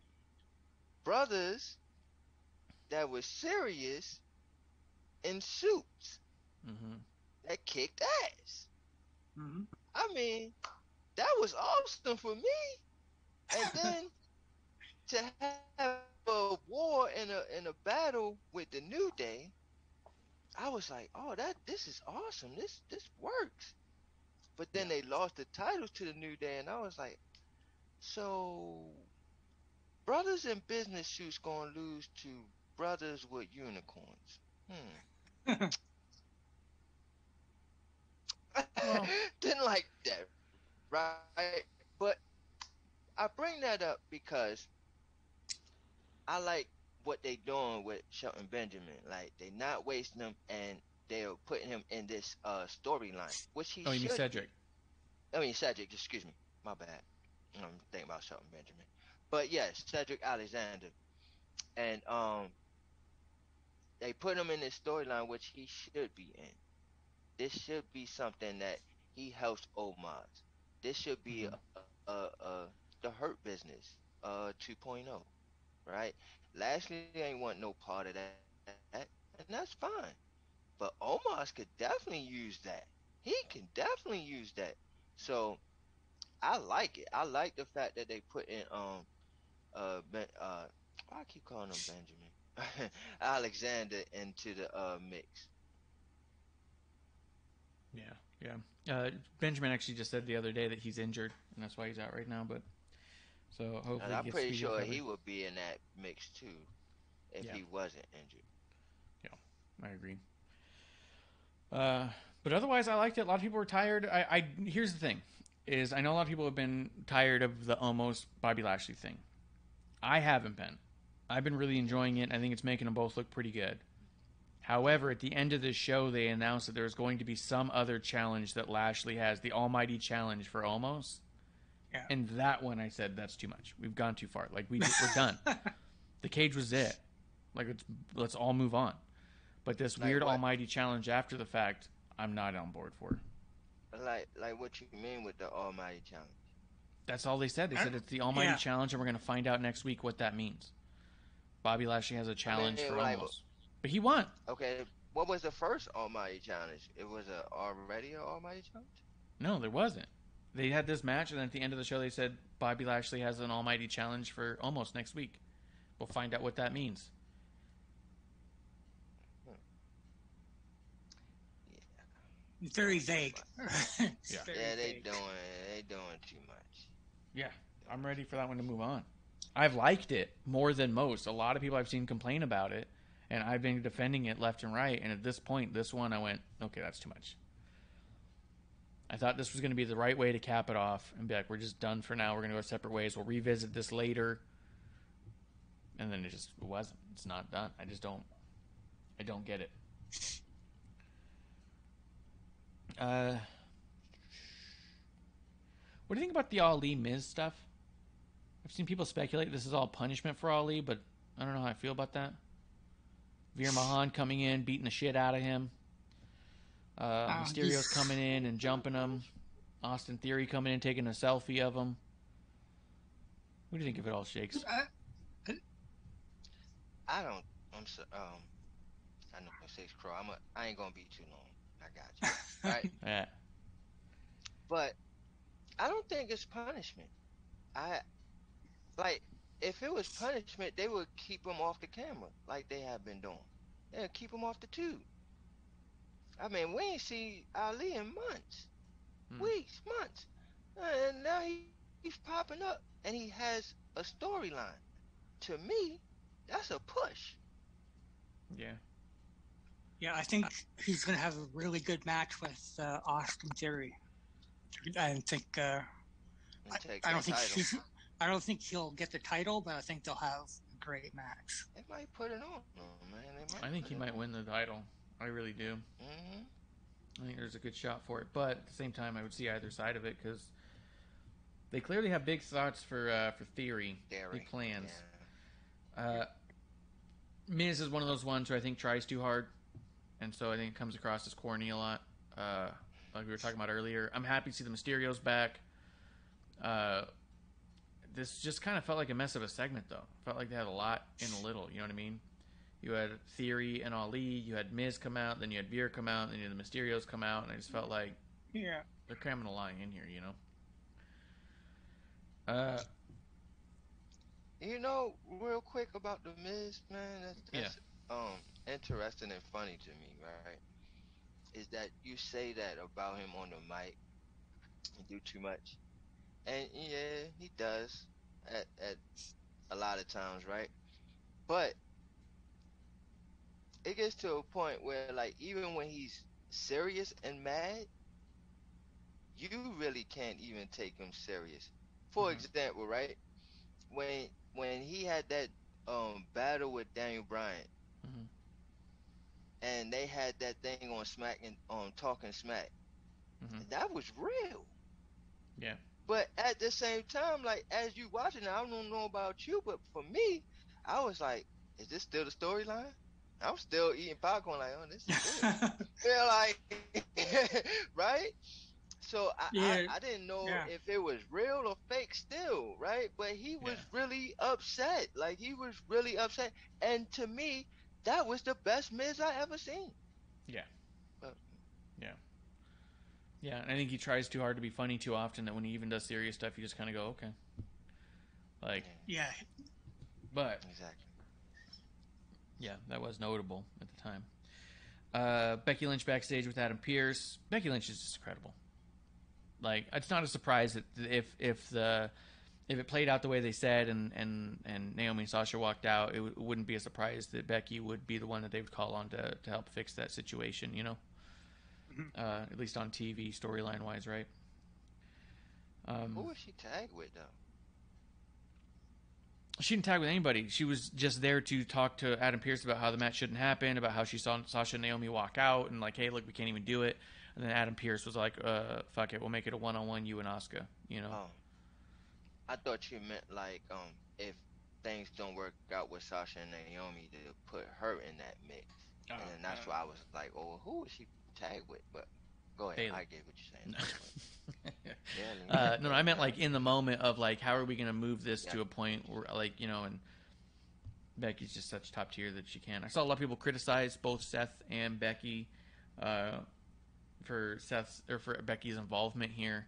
I mean, but I also don't understand what people think. Like, do you think that the entire locker room is going to walk out in the middle of a live show? You know what I mean? It's just kind of weird. You let people do what they're going to do, you know? So, I don't have an issue with anybody keeping the show going, you know? Riddle and Jimmy Uso. Dude, what a great tease this match was. Because, like, you had one half of RK Bro against one half of the Usos. You had one of the Usos messing around outside. And at the end of it, it's like, yeah, don't forget there's a tag match on Friday to unify those tag titles. And this whole match played out so incredibly that you're like, well, if that was only half of it, what's the full match going to look like? Like, I thought this was done perfectly. They even had a little video package in the back of them talking a little shit, too. And I was like, oh, this was an amazing way to tease you got to watch SmackDown, you know? Do you think they're going to pull the trigger and actually unify the belts? Yes. Or do you think to be a schmoz and blow it off to Hell in a Cell? Oh. Do I think it's going to happen on SmackDown or Hell in a Cell? That's a good question. Because I do think it's going to happen one way or the other. You would think it would happen in Hell in a Cell. But I don't know. I guess cell? Roman would have to be involved, right? To get it to the cell? Roman would have to stop it from happening, and then you'd have to have Adam Pearce come out and be like, oh no, good. Right. I could see that. I do think they're going to unify. Do you think that they unify it with RK Bro? Or do you think they put both of them on Usos? They gotta put it on. I think the Usos, yeah. Gotta put it on. It's a good thing Beard's not here today. All the power. It's a good thing Beard's not here today. He'd just start yelling. He'd have been yelling his head off right now if he heard that from two people. I mean, if anyone should be the first, they should be them. Yeah. I could see that. Yeah.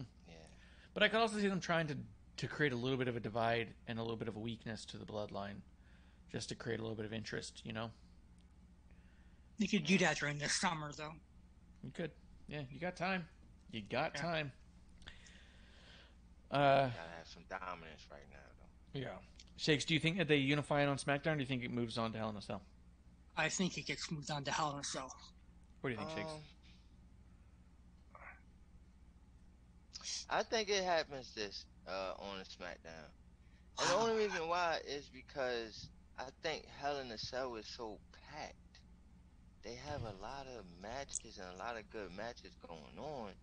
What have they got so far? They've got 2 matches booked so far, but Matches. there's a lot of possibilities to go with. What I will say is very possible. Crazy. Like, maybe Shakes can test to this one. What if they unify it on SmackDown by putting them on an RK Bro, and Roman gets super pissed and says, "You better get those back at Hell in a Cell," and then you have the rematch in Hell in a Cell to move the unified titles to the Usos or keep them on RK Bro Double Down. I could see that happening for sure. Why would you put it on RK Bro, though? Why would you put him on in the first place? Because Roman's going to be the one who has the pull to get it in Hell in a Cell if his guys lost. Where if the Usos won, then you'd have RK Bro trying to appeal to the Usos to give them a match at Hell in a Cell. Why would they? You know? Yeah. Where the Bloodline can demand a match. That's why I don't think it's going to be on the card, man. It's going to be too much matches, man. Too many Impact matches. Right, 2. Could be. Got 2 of them so far. What do you think about the Judgment Day and the new Bullet Club, as it were? You got Finn Balor, AJ Styles, and Liv Morgan joining forces. Liv Morgan. It's great. I love it. That's pretty damn cool. I did And hear... Liv Morgan looks so excited. It's crazy. Liv Morgan's an actual crazy person, and I love it. I don't like the backstage interaction that they had, right? When they came to her, they like, yeah, you know, we gotta watch each other's back. Okay, yeah, that I like that part. But when she answers, she's like, well, I don't know. I'm like, what do you mean you don't know? You got AJ Styles and Finn Balor coming to you and saying, yeah, join up with us and let's go and get at our enemies, and you like, I don't know. I did think they played a little weird. There was a point there where it looked like Liv was almost playing it like a shy high schooler being flirted with. And I was like, that's a little weird. Right. You know? But at the same time, how different is that from a perceived rookie around to perceived long-term veterans from all over the world? You know, like Liv's only wrestled in WWE. So it could also be a shyness of, I don't know if I'm anywhere near your guys' caliber. I don't know if I belong here, right? I'm not worthy. Right. But did you guys hear that Edge wanted Harland on his little squad? Before I he saw got a headline released. somewhere about it, but where did you read that? Twitter. Wrestling, Okay. wrestling news. Yeah. Yeah. Did Harlan But, say it or Edge? Edge. Edge said Edge. it. In Yeah, some he interview somewhere? asked for it. That'd been cool, dude. Harlan's a beast, but Yeah. we'll see what he's up to next. What do you think you would call this new version of the club? We've already had the OC original club, the club when it was first in its WWE iteration, and then you've had the Balor Club. I got Bulliv Club, Bulliz Club. So it's like half a Bulliv bullet. Club? Yeah. That's funny. That's funny. When you say it's half a what? Half bullet, half half a live. bullet, half live. Yeah. Bulliv Club. Live. That's probably. All right. I'll work on graphics tonight. It's awesome. Okay. Yep. Yeah. All right. That's better than anything I got. So unless you got something better, Shakes. No, I just got the Bullet Club. All right. Alexa Bliss has new music yet again. This time it's much more punk rocky. She's been posting some of the lyrics on there. Seems pretty cool. And she had a match here with Sonya Deville. Shakes, what do you think of this match? Alexa and Sonya. Uninteresting. But did notice the new music, and it's like more, happy, friendly. It's like pop punk. Friendly. Yeah, it's just more. I almost wondered if she got More Bowling for friendly. Soup to make it. Right? Yeah. Like, you can kind of see it like, point to the crowd and, hey. Yeah. Yeah. You know me. Did you watch the match, or don't rub did me you not really right. watch the match? Yeah, I was into it, but wasn't into it. Gotcha. My thought, I was trying to figure out, and tell me if you guys saw the same thing. It looked crazy stiff. Like, it looked like Sonya was really yanking around Alexa harshly, trying to look good, and it looked like Alexa was incredibly uncomfortable this whole time, and it was hard to tell if it was just if it was like a really good way of playing it, or if it was just really, because at the end of it, Alexa walked over to her corner, yanked Lily off that podium, and like walked off. Like, she was nowhere near any of it. The second it was over, she just was like out, and it looked a lot to me it like was the first time they ever wrestled together. yes, and it looked way harsher than it probably needed to be, is what it looked like to me. I don't think any of those wrestlers really like Sonya Deville. I think about probably by that time in the show, all the news about Sasha and Naomi circulating, and their heads probably weren't really in the game. Yeah, if I had to give them an excuse. I've seen some criticisms where they talk about how back in the day the idea was to make it look as painful as possible without it being painful at all, and nowadays the game is more like make it look painful and have it be painful, or almost like make it look like it's not as painful as it actually is, and it's backwards, right? Where this looked like really uncomfortable. I don't know. It was tough. It was a little tough to watch on that one, and it made me wonder what we're going to see next from both of them, because I don't know, it did not look cooperative. It looked like a lot of It's Alexa's only second or third match. Coming back. But she didn't look like the one who was being unreasonably rough. Like, it looked like Sonya was punching her, and that Alexa was like, "The fuck," and so much so that it looked like Alexa slapped her and was like, "Fucking calm down." Like, there was a certain part of it felt like it was falling apart to me, where Sonya's like, "No, I have to make this look good, but I'm gonna do it by actually beating you up." Like, just not the idea, I suppose. But what do I know? I don't know. And if that's what it looked like, but it wasn't that at all, then they did great. You know what I mean? Like, realistically, if that was my impression of it, but that wasn't the case of it, then you guys did it perfectly. That was amazing. Like, right. Yeah, the mark. Yeah, right on it. All right, so let's Let's go on. Cody Rhodes promo where he challenges Seth Rollins to Hell in a Cell. I'm loving this iteration of Cody. I just finished Broken Skull Sessions, and I feel like it's a must-watch for people. Like, I still get chills when I hear him really start breaking down a lot of the stuff about Mania and all of it that it was. Like, it was cool because I was telling Sportsbeard why I couldn't quite put my finger on, without just being generically petty, of why I enjoy Cody in WWE so much more than I was enjoying him in AEW. Without being just petty and being like, well, because I like WWE more, which is probably partly part of it. But I feel like that he's being presented in a way that he wasn't being presented in AEW. Yes, he's got the same entrance. Yes, he has the same music. Yes, he dresses the same. But his story is something you can kind of latch into and something that feels more... it feels genuine and authentic to a degree. It still feels like a wrestling story, but it feels something like what you always wished it kind of was. And I think part of the disconnect with Cody in AEW was the story was never quite what you thought it was supposed to be. Everything he said and did, you're going, now why are you doing that? Why are you saying it that way? You know what I mean? Like, it was always off the beaten path in some weird way. Well, this is a great redemption story. Feels like. Yeah. Like the first half of his career, he got fucked over. Yeah. Now he can finally redeem himself, do it for his dad. Mm-hmm. It's a great built-in story. Yeah. Shakes, what do you think about this version of Cody versus AEW version? I kind of attest this to the AEW version.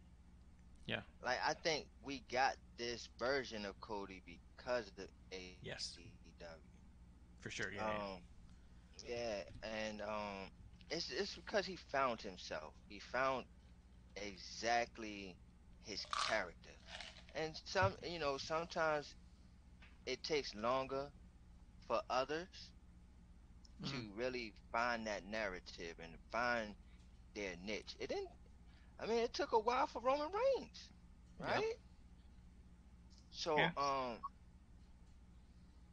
I think, now he's finally found it. He found that his character, and the way they're using it and with the storyline of the redemption, as you said, it just all makes it like it's right. It's all fits. Like, this is how it's supposed to be. Like in his song is, wrestling has more than one royal family, right? Like, he is a prince in this, and he should be treated as such. So yeah, I think we get in this Cody because of the AEW Cody. Yeah, I agree with that. Yeah. It's just cool, man. He's doing awesome. Did you like the countdown clock? The countdown clock was wild, dude. Fucking 2-hour countdown clock, top of the 10 o'clock hour. You're gonna see Cody like. They've never done anything like that before, where it's all like, hey, just so you know, this is exactly the time this person's going to do the promo. Where you can sometimes guess when they say, like, hey, Becky Lynch is going to address the crowd. Yeah, exactly. But you can, like, sometimes guess where it's like, Becky Lynch will address the crowd tonight. And you go, okay, it's going to be on the top of the hour somewhere because that's where they like to put their top stars, right? But for them to say 2 hours in on the top of this hour, you're going to have a Cody Rhodes segment. They're really saying, like, hey, if you decide you're going to tune out, here's the time to come back. Like, that's crazy. And Kevin Owens yipping about it, too. Yeah. Kevin Owens was talking shit about it online. It was so funny. Speaking of Kevin Owens, though, we did have Kevin Owens backstage talking about Otis's barbecue sauce issues on the DNA test. Chad Gable said he's going to fight Ezekiel. And ultimately, Kevin Owens does come out to sit on commentary during the Chad Gable-Ezekiel match. This whole thing's top to bottom was just so good. I loved the seriousness of Kevin Owens.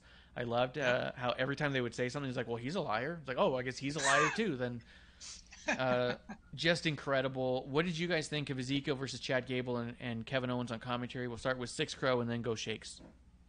It was fun from top to bottom. I thought Kevin Owens on commentary was the icing on the cake. Even Otis standing next to him, going, come on, coach, cheering him on. I thought that was great. I I was even surprised that Ezekiel went over and beat Gable. Yeah, cause I I think that Gable should have won this match, right? Cause Yeah. you know, first of all, I love Gable, man, and what he brings, and to me, it's like and maybe y'all can disagree, I don't care, but to me, he's kind of like a younger version of Kurt Angle, Mm-hmm. right? Like, Yep. yeah, and Little smaller, yeah. yeah, smaller frame, but a lot of similarities to Kurt Angle, especially in younger WWE Kurt Angle, Yeah. right? Yeah. So I love Gable, man. Gable's awesome, man. And I think the match was good too. Uh Gable always puts on a underrated match. Like, you don't sit there and really say, "Oh, I can't wait to see a Gable match."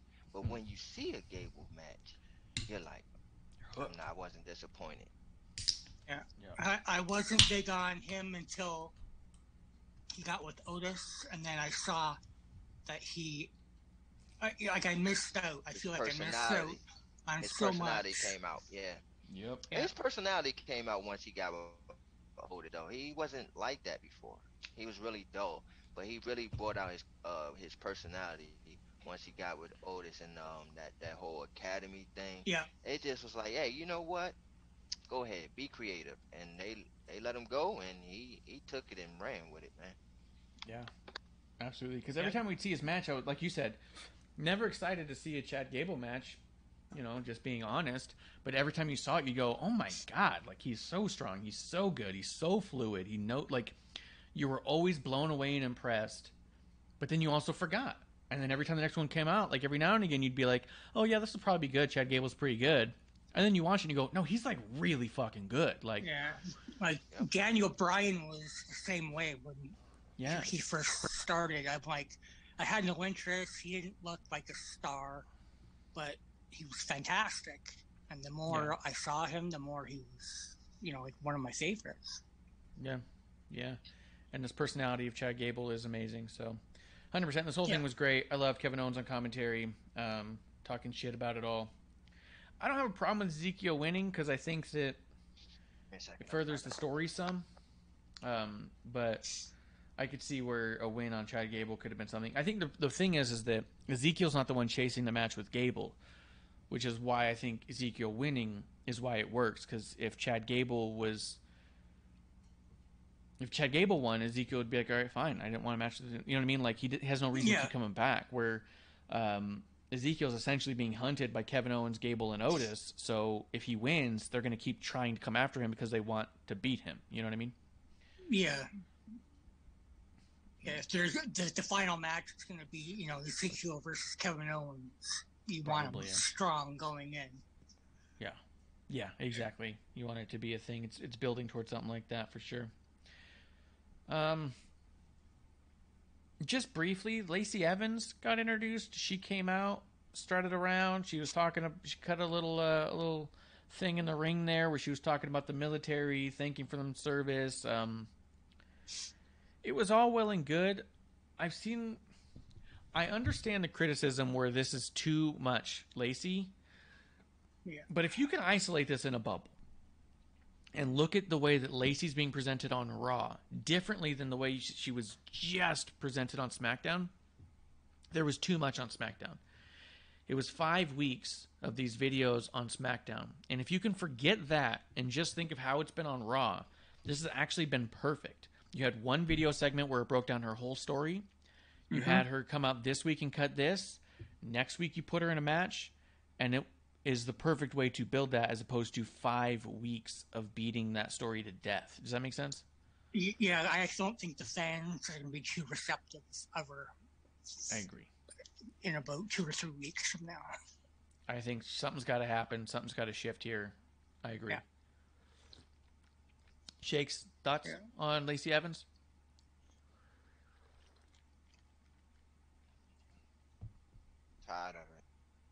See?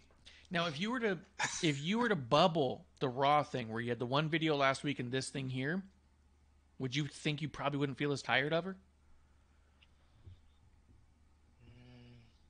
Because I think it was the 5 weeks on SmackDown of those videos that really got us tired of her. Mm-hmm. And I think if you were to isolate this in a bubble, that this is how it should have been from the beginning with. Mm-hmm.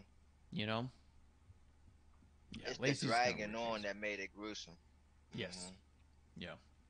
It's just a shame. It's a shame because they clearly figured out the exact perfect way to represent her, and it was literally 5 weeks too late. Yeah. Like, they should just waited 5 weeks and done this way now, and we've all been like, oh, this is cool, new Lacey. Right. What'd you guys think of Carmella and Dana and R-Truth back in a story together? I think Carmella's so good, and I love seeing her talking to R-Truth again. She wants to take on Dana Brooke, which I have no problem with. Carmella's just so good that it's a little weird to see her in the 24/7 title picture again, but it made me laugh. I'm not a big fan of the whole 24/7 segment, so yeah, I won't say nothing about it. I don't like this thing. Like, I don't like this thing of the 24/7. Yes. Like, at first, like, it was the hardcore title. Mm-hmm. So okay, make that the 24/7. Hit somebody over there or somebody and take the title. That was cool. This is just like, okay, let's put a title on a guest just to just say that they was a champion. Right. Or let's just put a title on somebody just to keep them relevant on TV. Mm-hmm. And for that, I just don't like it. But Carmella, I think that they are struggling to keep a storyline with her. Mm-hmm. Like, keep and I like the character they have, where she's just, I'm just beautiful, and she wears the mask so that it won't mess up her looks and all that. That's awesome. That's great. That's great. But capitalize on it. I don't think that they're capitalizing on it. Like, they can do so much more with this, Yeah. And they just pigeonholing themselves, man. I think that's the theme of the day. Just pigeonholing yourself, man. Yeah, totally. I agree. And I think that Carmella is one of the absolute best and one of the most underrated women on the roster. So I think that she should be in a highlighted story more often. So I'm not sure what the 24/7 title is going to do, but seeing her interact with R-Truth again was a kind of nice callback. If we end up seeing a pretty solid match between her and Dana, the 15-second dance off. They used to have that, and then when they were doing the 24/7 title thing, that's what was funny with R-Truth going over. So like, Carmella, jump on my back and help me get my baby back. Like, I was like, okay. That's what's up. But let's see. Main event, we ended up Asuka versus Becky Lynch. We had Bianca on commentary. Or she wasn't quite on commentary. She was sitting by commentary, right? I don't think she ended up saying much as far as it went, but I thought it was badass, man. Like, I thought this was awesome. It was, I mean, for something that they threw together kind of last minute because of everything that was going on, Bianca looked great. Becky was talking her shit. Asuka looked great. Ultimately, Becky goes for the umbrella, gets misted in the face, sells the hell out of the mist, and Asuka wins, so she's going to be facing Bianca at Hell in a Cell. I had like zero complaints about any of this. I've been saying for a while I missed the mist. I know a lot of people didn't. I've seen back and forth. I think when Asuka has the green drippy paint and stuff, that the mist feels like a part of that that's missing, if I'm being honest. Yeah. The other day I saw the Asuka Funko Pop with the green on it, and I was like, oh, should I get that? And I thought, she doesn't even do the mist anymore. And I didn't. At the same time, I already have a signed Asuka Pop here. Nice. So I don't need more Asuka Pops. But I liked it. I liked all of it. I love the way that Becky sells it. They even did that thing in the back. She was screaming, crying for help. Yeah. I got such a kick out of it. She funny. goes, I did everything right. So funny. Shakes, what do you think about this main event and everybody involved? First off, I think both of them are legitimate. Yes. So it just legitimized everything about the women's title for Raw. That's number one.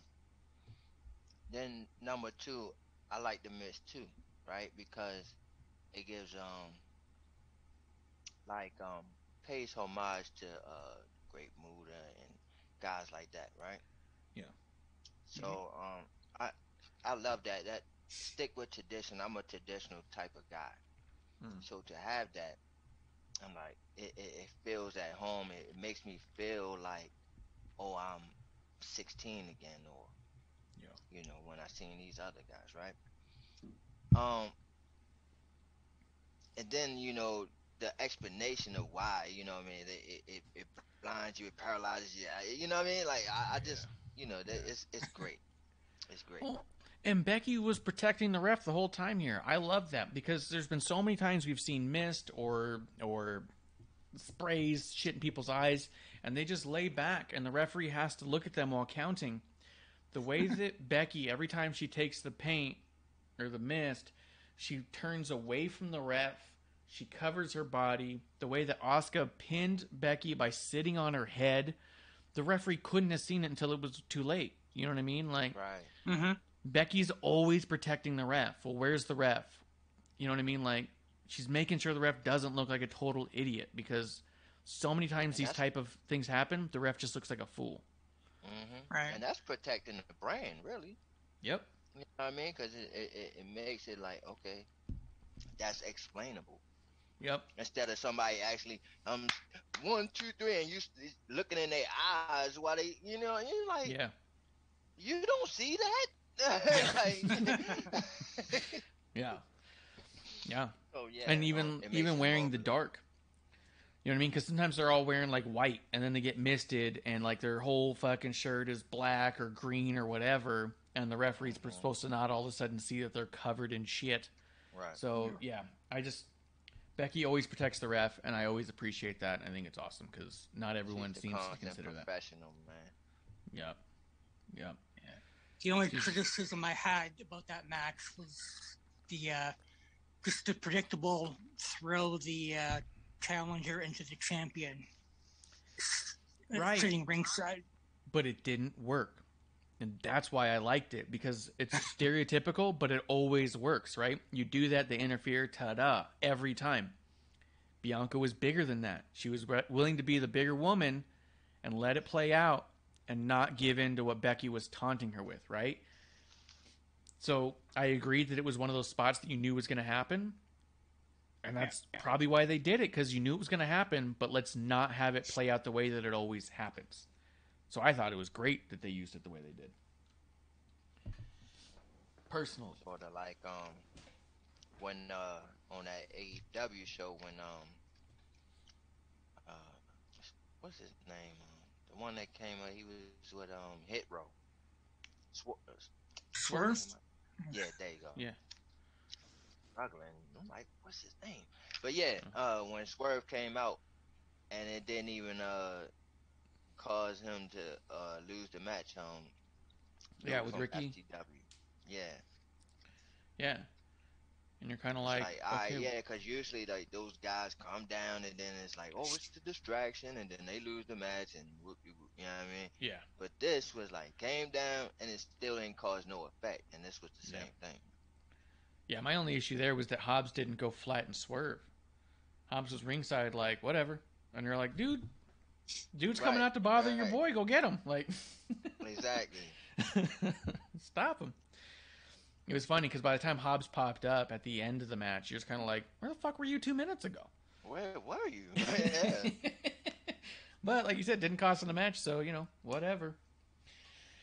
But yeah, I love this main event. I thought it was great. It's not what we were meant to get, but it definitely delivered. I think that for a show that seemed to be a little bit in shambles by the time it went live. They pulled it together and gave us something worth it. I think. Here's the other thing too. A lot of people, as we wrap up, a lot of people were talking about Naomi and Sasha, and they hearkened back to Austin. Oh, they didn't talk this way about Austin, but they did. And talking about Austin knowing his worth and all that stuff. The other thing that no one's bringing up is that Steve Austin has said countless times that he regrets having walked out in that instance. That he thinks he did the wrong thing. That if he could go back and redo it, he would. He would not have walked out. I'm not saying Sasha and Naomi should not have walked out. I am saying it's a very complex situation, and when we're trying to use examples, let's also make sure that we do reference those who lived through those things before and how they felt in hindsight. I wonder if down the line, if Sasha and Naomi may say, yeah, maybe we should have done something else. However, Stone Cold did say at the time that he didn't offer them a second solution. He just said, I'm not doing that. And they said, well, what do you want us to do? And he goes, not that. And he walked out. According to the stories we're seeing, Sasha and Naomi had like 4 or 5 meetings of offering other solutions and not being heard. So in that regard, it's not the same. I think it's also important to note. They're standing up for what they believe in and not being listened to time and time again. And I do think that there's, like we said, a time to stand up for yourself and a time to stand up for the things that you believe in and you're passionate about. And if there's one thing we know, Sasha and Bayley both are incredibly passionate about those tag titles and want them to mean something. And I think they should mean something. And I think that they do mean something at the right times, right? Natty cried when she won those with Tamina because it meant that much. Yeah. You know? Sasha and Bayley cried when they won them in the first place because it meant that much. We see those boyhood dreams come true, those women dreams come true, and they get choked up in these moments. And if you don't protect the division and the titles, those moments go away. And those are the moments that we're all here for and living for. We all remember the boyhood dream with Shawn Michaels, whether you like Shawn or not. It felt like a moment in that time, you know? Right. If we don't protect those things, you don't have Natty being able to live that dream from her lineage. She wanted the tag titles because it was the title her dad held. Mick Foley. Mm-hmm. Yeah. So, yeah, Mrs. Foley's baby boy finally did it. Right. If you don't protect those things, it doesn't mean anything, you know, like, so in that regard, I'm not going to knock anyone for walking out for feeling that those titles deserve more prestige because I agree. Same time, I'm not paid millions of dollars to do certain things, so it's hard for me to say this is what should or should not be done. Realistically, none of us know what should or shouldn't be done because none of us are in the position that those people are in, and only they know. It's very much the same that I say we can't criticize people when they decide to sign or leave any company because only those people know what's best for them and their family and their business. All we can say is, it's a shame I don't get to see them on the show I watch regularly. Or, I'm so excited to see them on the show I watch regularly. But we can't make judgments on their decisions, and I think that that's the important thing we also need to make here, is we can't judge harshly on the decision made by either people in this situation because we really don't understand what's going on in their heads because we don't have to deal with what they have to deal with. We're not running a billion-dollar corporation. We're not women who have been grinding for 10 years to get some recognition and respect. I'm not saying anyone did anything wrong. I'm not saying anybody did anything right. It's playing out the way it's playing out between the people who know what's right and wrong. And I trust them to do what they feel is right on both sides, you know? Yeah, just, make sure that they come out with something that's right for all parties once again. Yep. Not just for Sasha and Naomi. Not just for WWE. Yep. For WWE, Sasha and Naomi, and the fans. Yep. And the rest of the women in the locker room. You know what I mean? Like, Natty's dream was to hold a tag title. Because that's the title her dad held. But Sasha and Bayley made that happen. You know what I mean? And that's not a knock on Natty. It's just to say that Bayley was tweeting forever, what I want doesn't exist yet. Her biggest dreams don't exist yet. And we're getting to a point where she keeps tweeting it, and we're like, what the fuck does she want that's not out there? Because it was always easy to be like, oh, a women's rumble, oh, women's tag titles. Like, it was always kind of something, right? At this point, she's still saying it, and you're kind of like, God damn, she's got every dream in the world, and she's willing to fight for it. And willing to fight for it is what we need in the locker room. It's what they need to represent. Natty doesn't cry because she holds that title if Sasha and Bayley weren't knocking on Vince's door every day. So, I'm not trying to discount anybody on this. You know what I'm saying? No, well said. Situation. Yeah. Did you find it kind of weird that Los Lotharos is on Raw? What do you mean? Why was it weird that the Lotharios were on Raw? They're a SmackDown team, aren't they? I don't know, man. Oh, not a big deal. Not anymore. Like, that's what I'm saying. Like, they don't have enough wrestlers, man. Yeah. They don't even care no more. Yeah, there's a certain degree. As much as I don't want the brand split to stop, it should be a bigger deal when somebody's on the wrong brand. You know what I mean? Like, you're right in that, like, hey, Viking Raiders show up on NXT. That's kind of wild. Los Lotharios on Raw, didn't even notice. But if Roman's on Raw, you notice. If Kevin Owens wearing a Sami Zayn Forever shirt on Raw, you notice. Yep. And Lothario should be on a higher platform that we notice that they're on the wrong show. So I apologize for that. But I think that having people on the different shows is cool because it feels fresh. But not if you don't notice. Right. Yeah. So that's what I'm saying, man. This brand shit, man. They gotta get some more talent. You need some people. But they're doing a lot down in NXT, and tomorrow we're going to talk about NXT and what's going on down there. Some AEW. Was there anything left this week that either of you guys wanted to touch on that we did not? You excited about the Ric Flair match? We're definitely going to talk about that tomorrow. But Shakes, what do you think about Ric Flair coming back for one more match? Man, 72, right? 73? Yep. I don't know how they doing it, man. I don't know how they doing it. Him, Sting. I don't know how they doing it, man. They're amazing. Now apparently there'll be a 6-man tag match. Yes. So it's going to be Flair and FTR against Rock and Roll Express and somebody. And I would say this. If y'all think that if this is going to be the last match of Ric Flair, that he's just going to give you some half-ass match, you think he's going to give you some half-ass match? No, he's going all out, man. This is Ric Flair we're talking about. You think we're going to see some blood? Oh, for sure. We're going to see some blood. Sure. SixxCrow, what do you think? You excited to see Ric Flair one more time? Why not? It can't be any worse than Vince. Fuck it. We'll dig into the Vince conversation tomorrow, but I will say this. When you watched Vince in that match, Vince didn't take any bumps because he knew. That match was all story and no match. Ric Flair's not known for all story, no match. So I think that there's an inherently massive difference between Vince and Flair in these prospective matches. Vince was out there not taking bumps. And the one bump he did take, people criticized the shit out of. Yeah. But, that match was between... that stunner? The stunner he took? Yeah. Oh, it was the most uncoordinated stunner I've ever seen in my life. Man. But that match between Vince and Pat McAfee was Pat McAfee against Austin Theory Part 2, because Austin Theory was the one getting all the bumps for... Yeah. You know what I mean? Like, it wasn't played out like Vince's last match. It just happened to be a match that Vince was heavily involved in. So I do think there's differences. We'll dig in deeper tomorrow night on episode 1 here in the Dive Bar. But yeah, absolutely. SixxCrow, thanks for coming through. Tomorrow? Thank you for having me.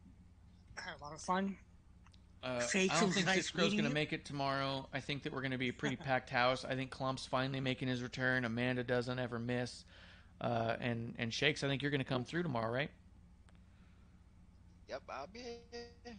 It's going to be a later show again, just so you know. So probably closer to that same time last week. But SixxCrow, thank you for coming through and chilling out with us. We appreciate it. I had fun.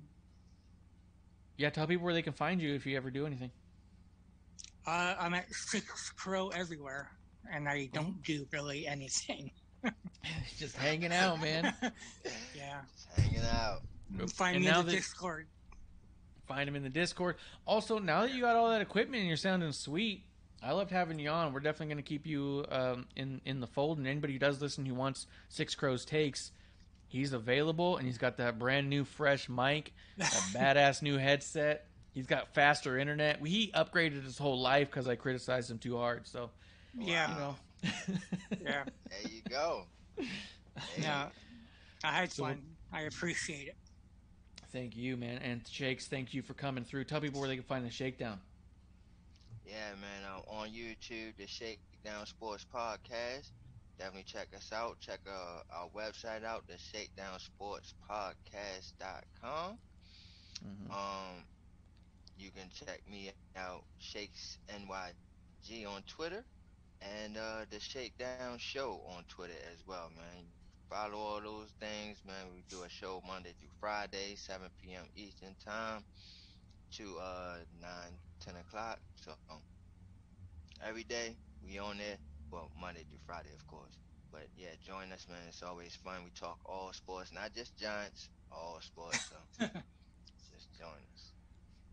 And once again, man, it was a pleasure being on the show with you, SixxCrow. Yes. Always a pleasure, Ref. I'll holler at you tomorrow on some AEW stuff. Absolutely, guys. Thank you for coming through and being in our drinking buddies, and thank you to all the drinking buddies who came through to check us out as well. Guys, that's us. We are at WOTR the show. I am at Ref Marsh, and we're going to be back here tomorrow night for a brand new episode 1 right here in the dive bar of the IWC. That's the last call.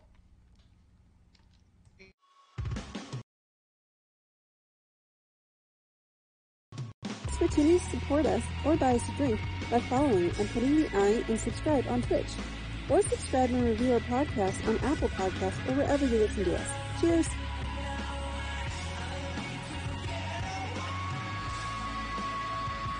I would never have a drink with wrestling on the rocks.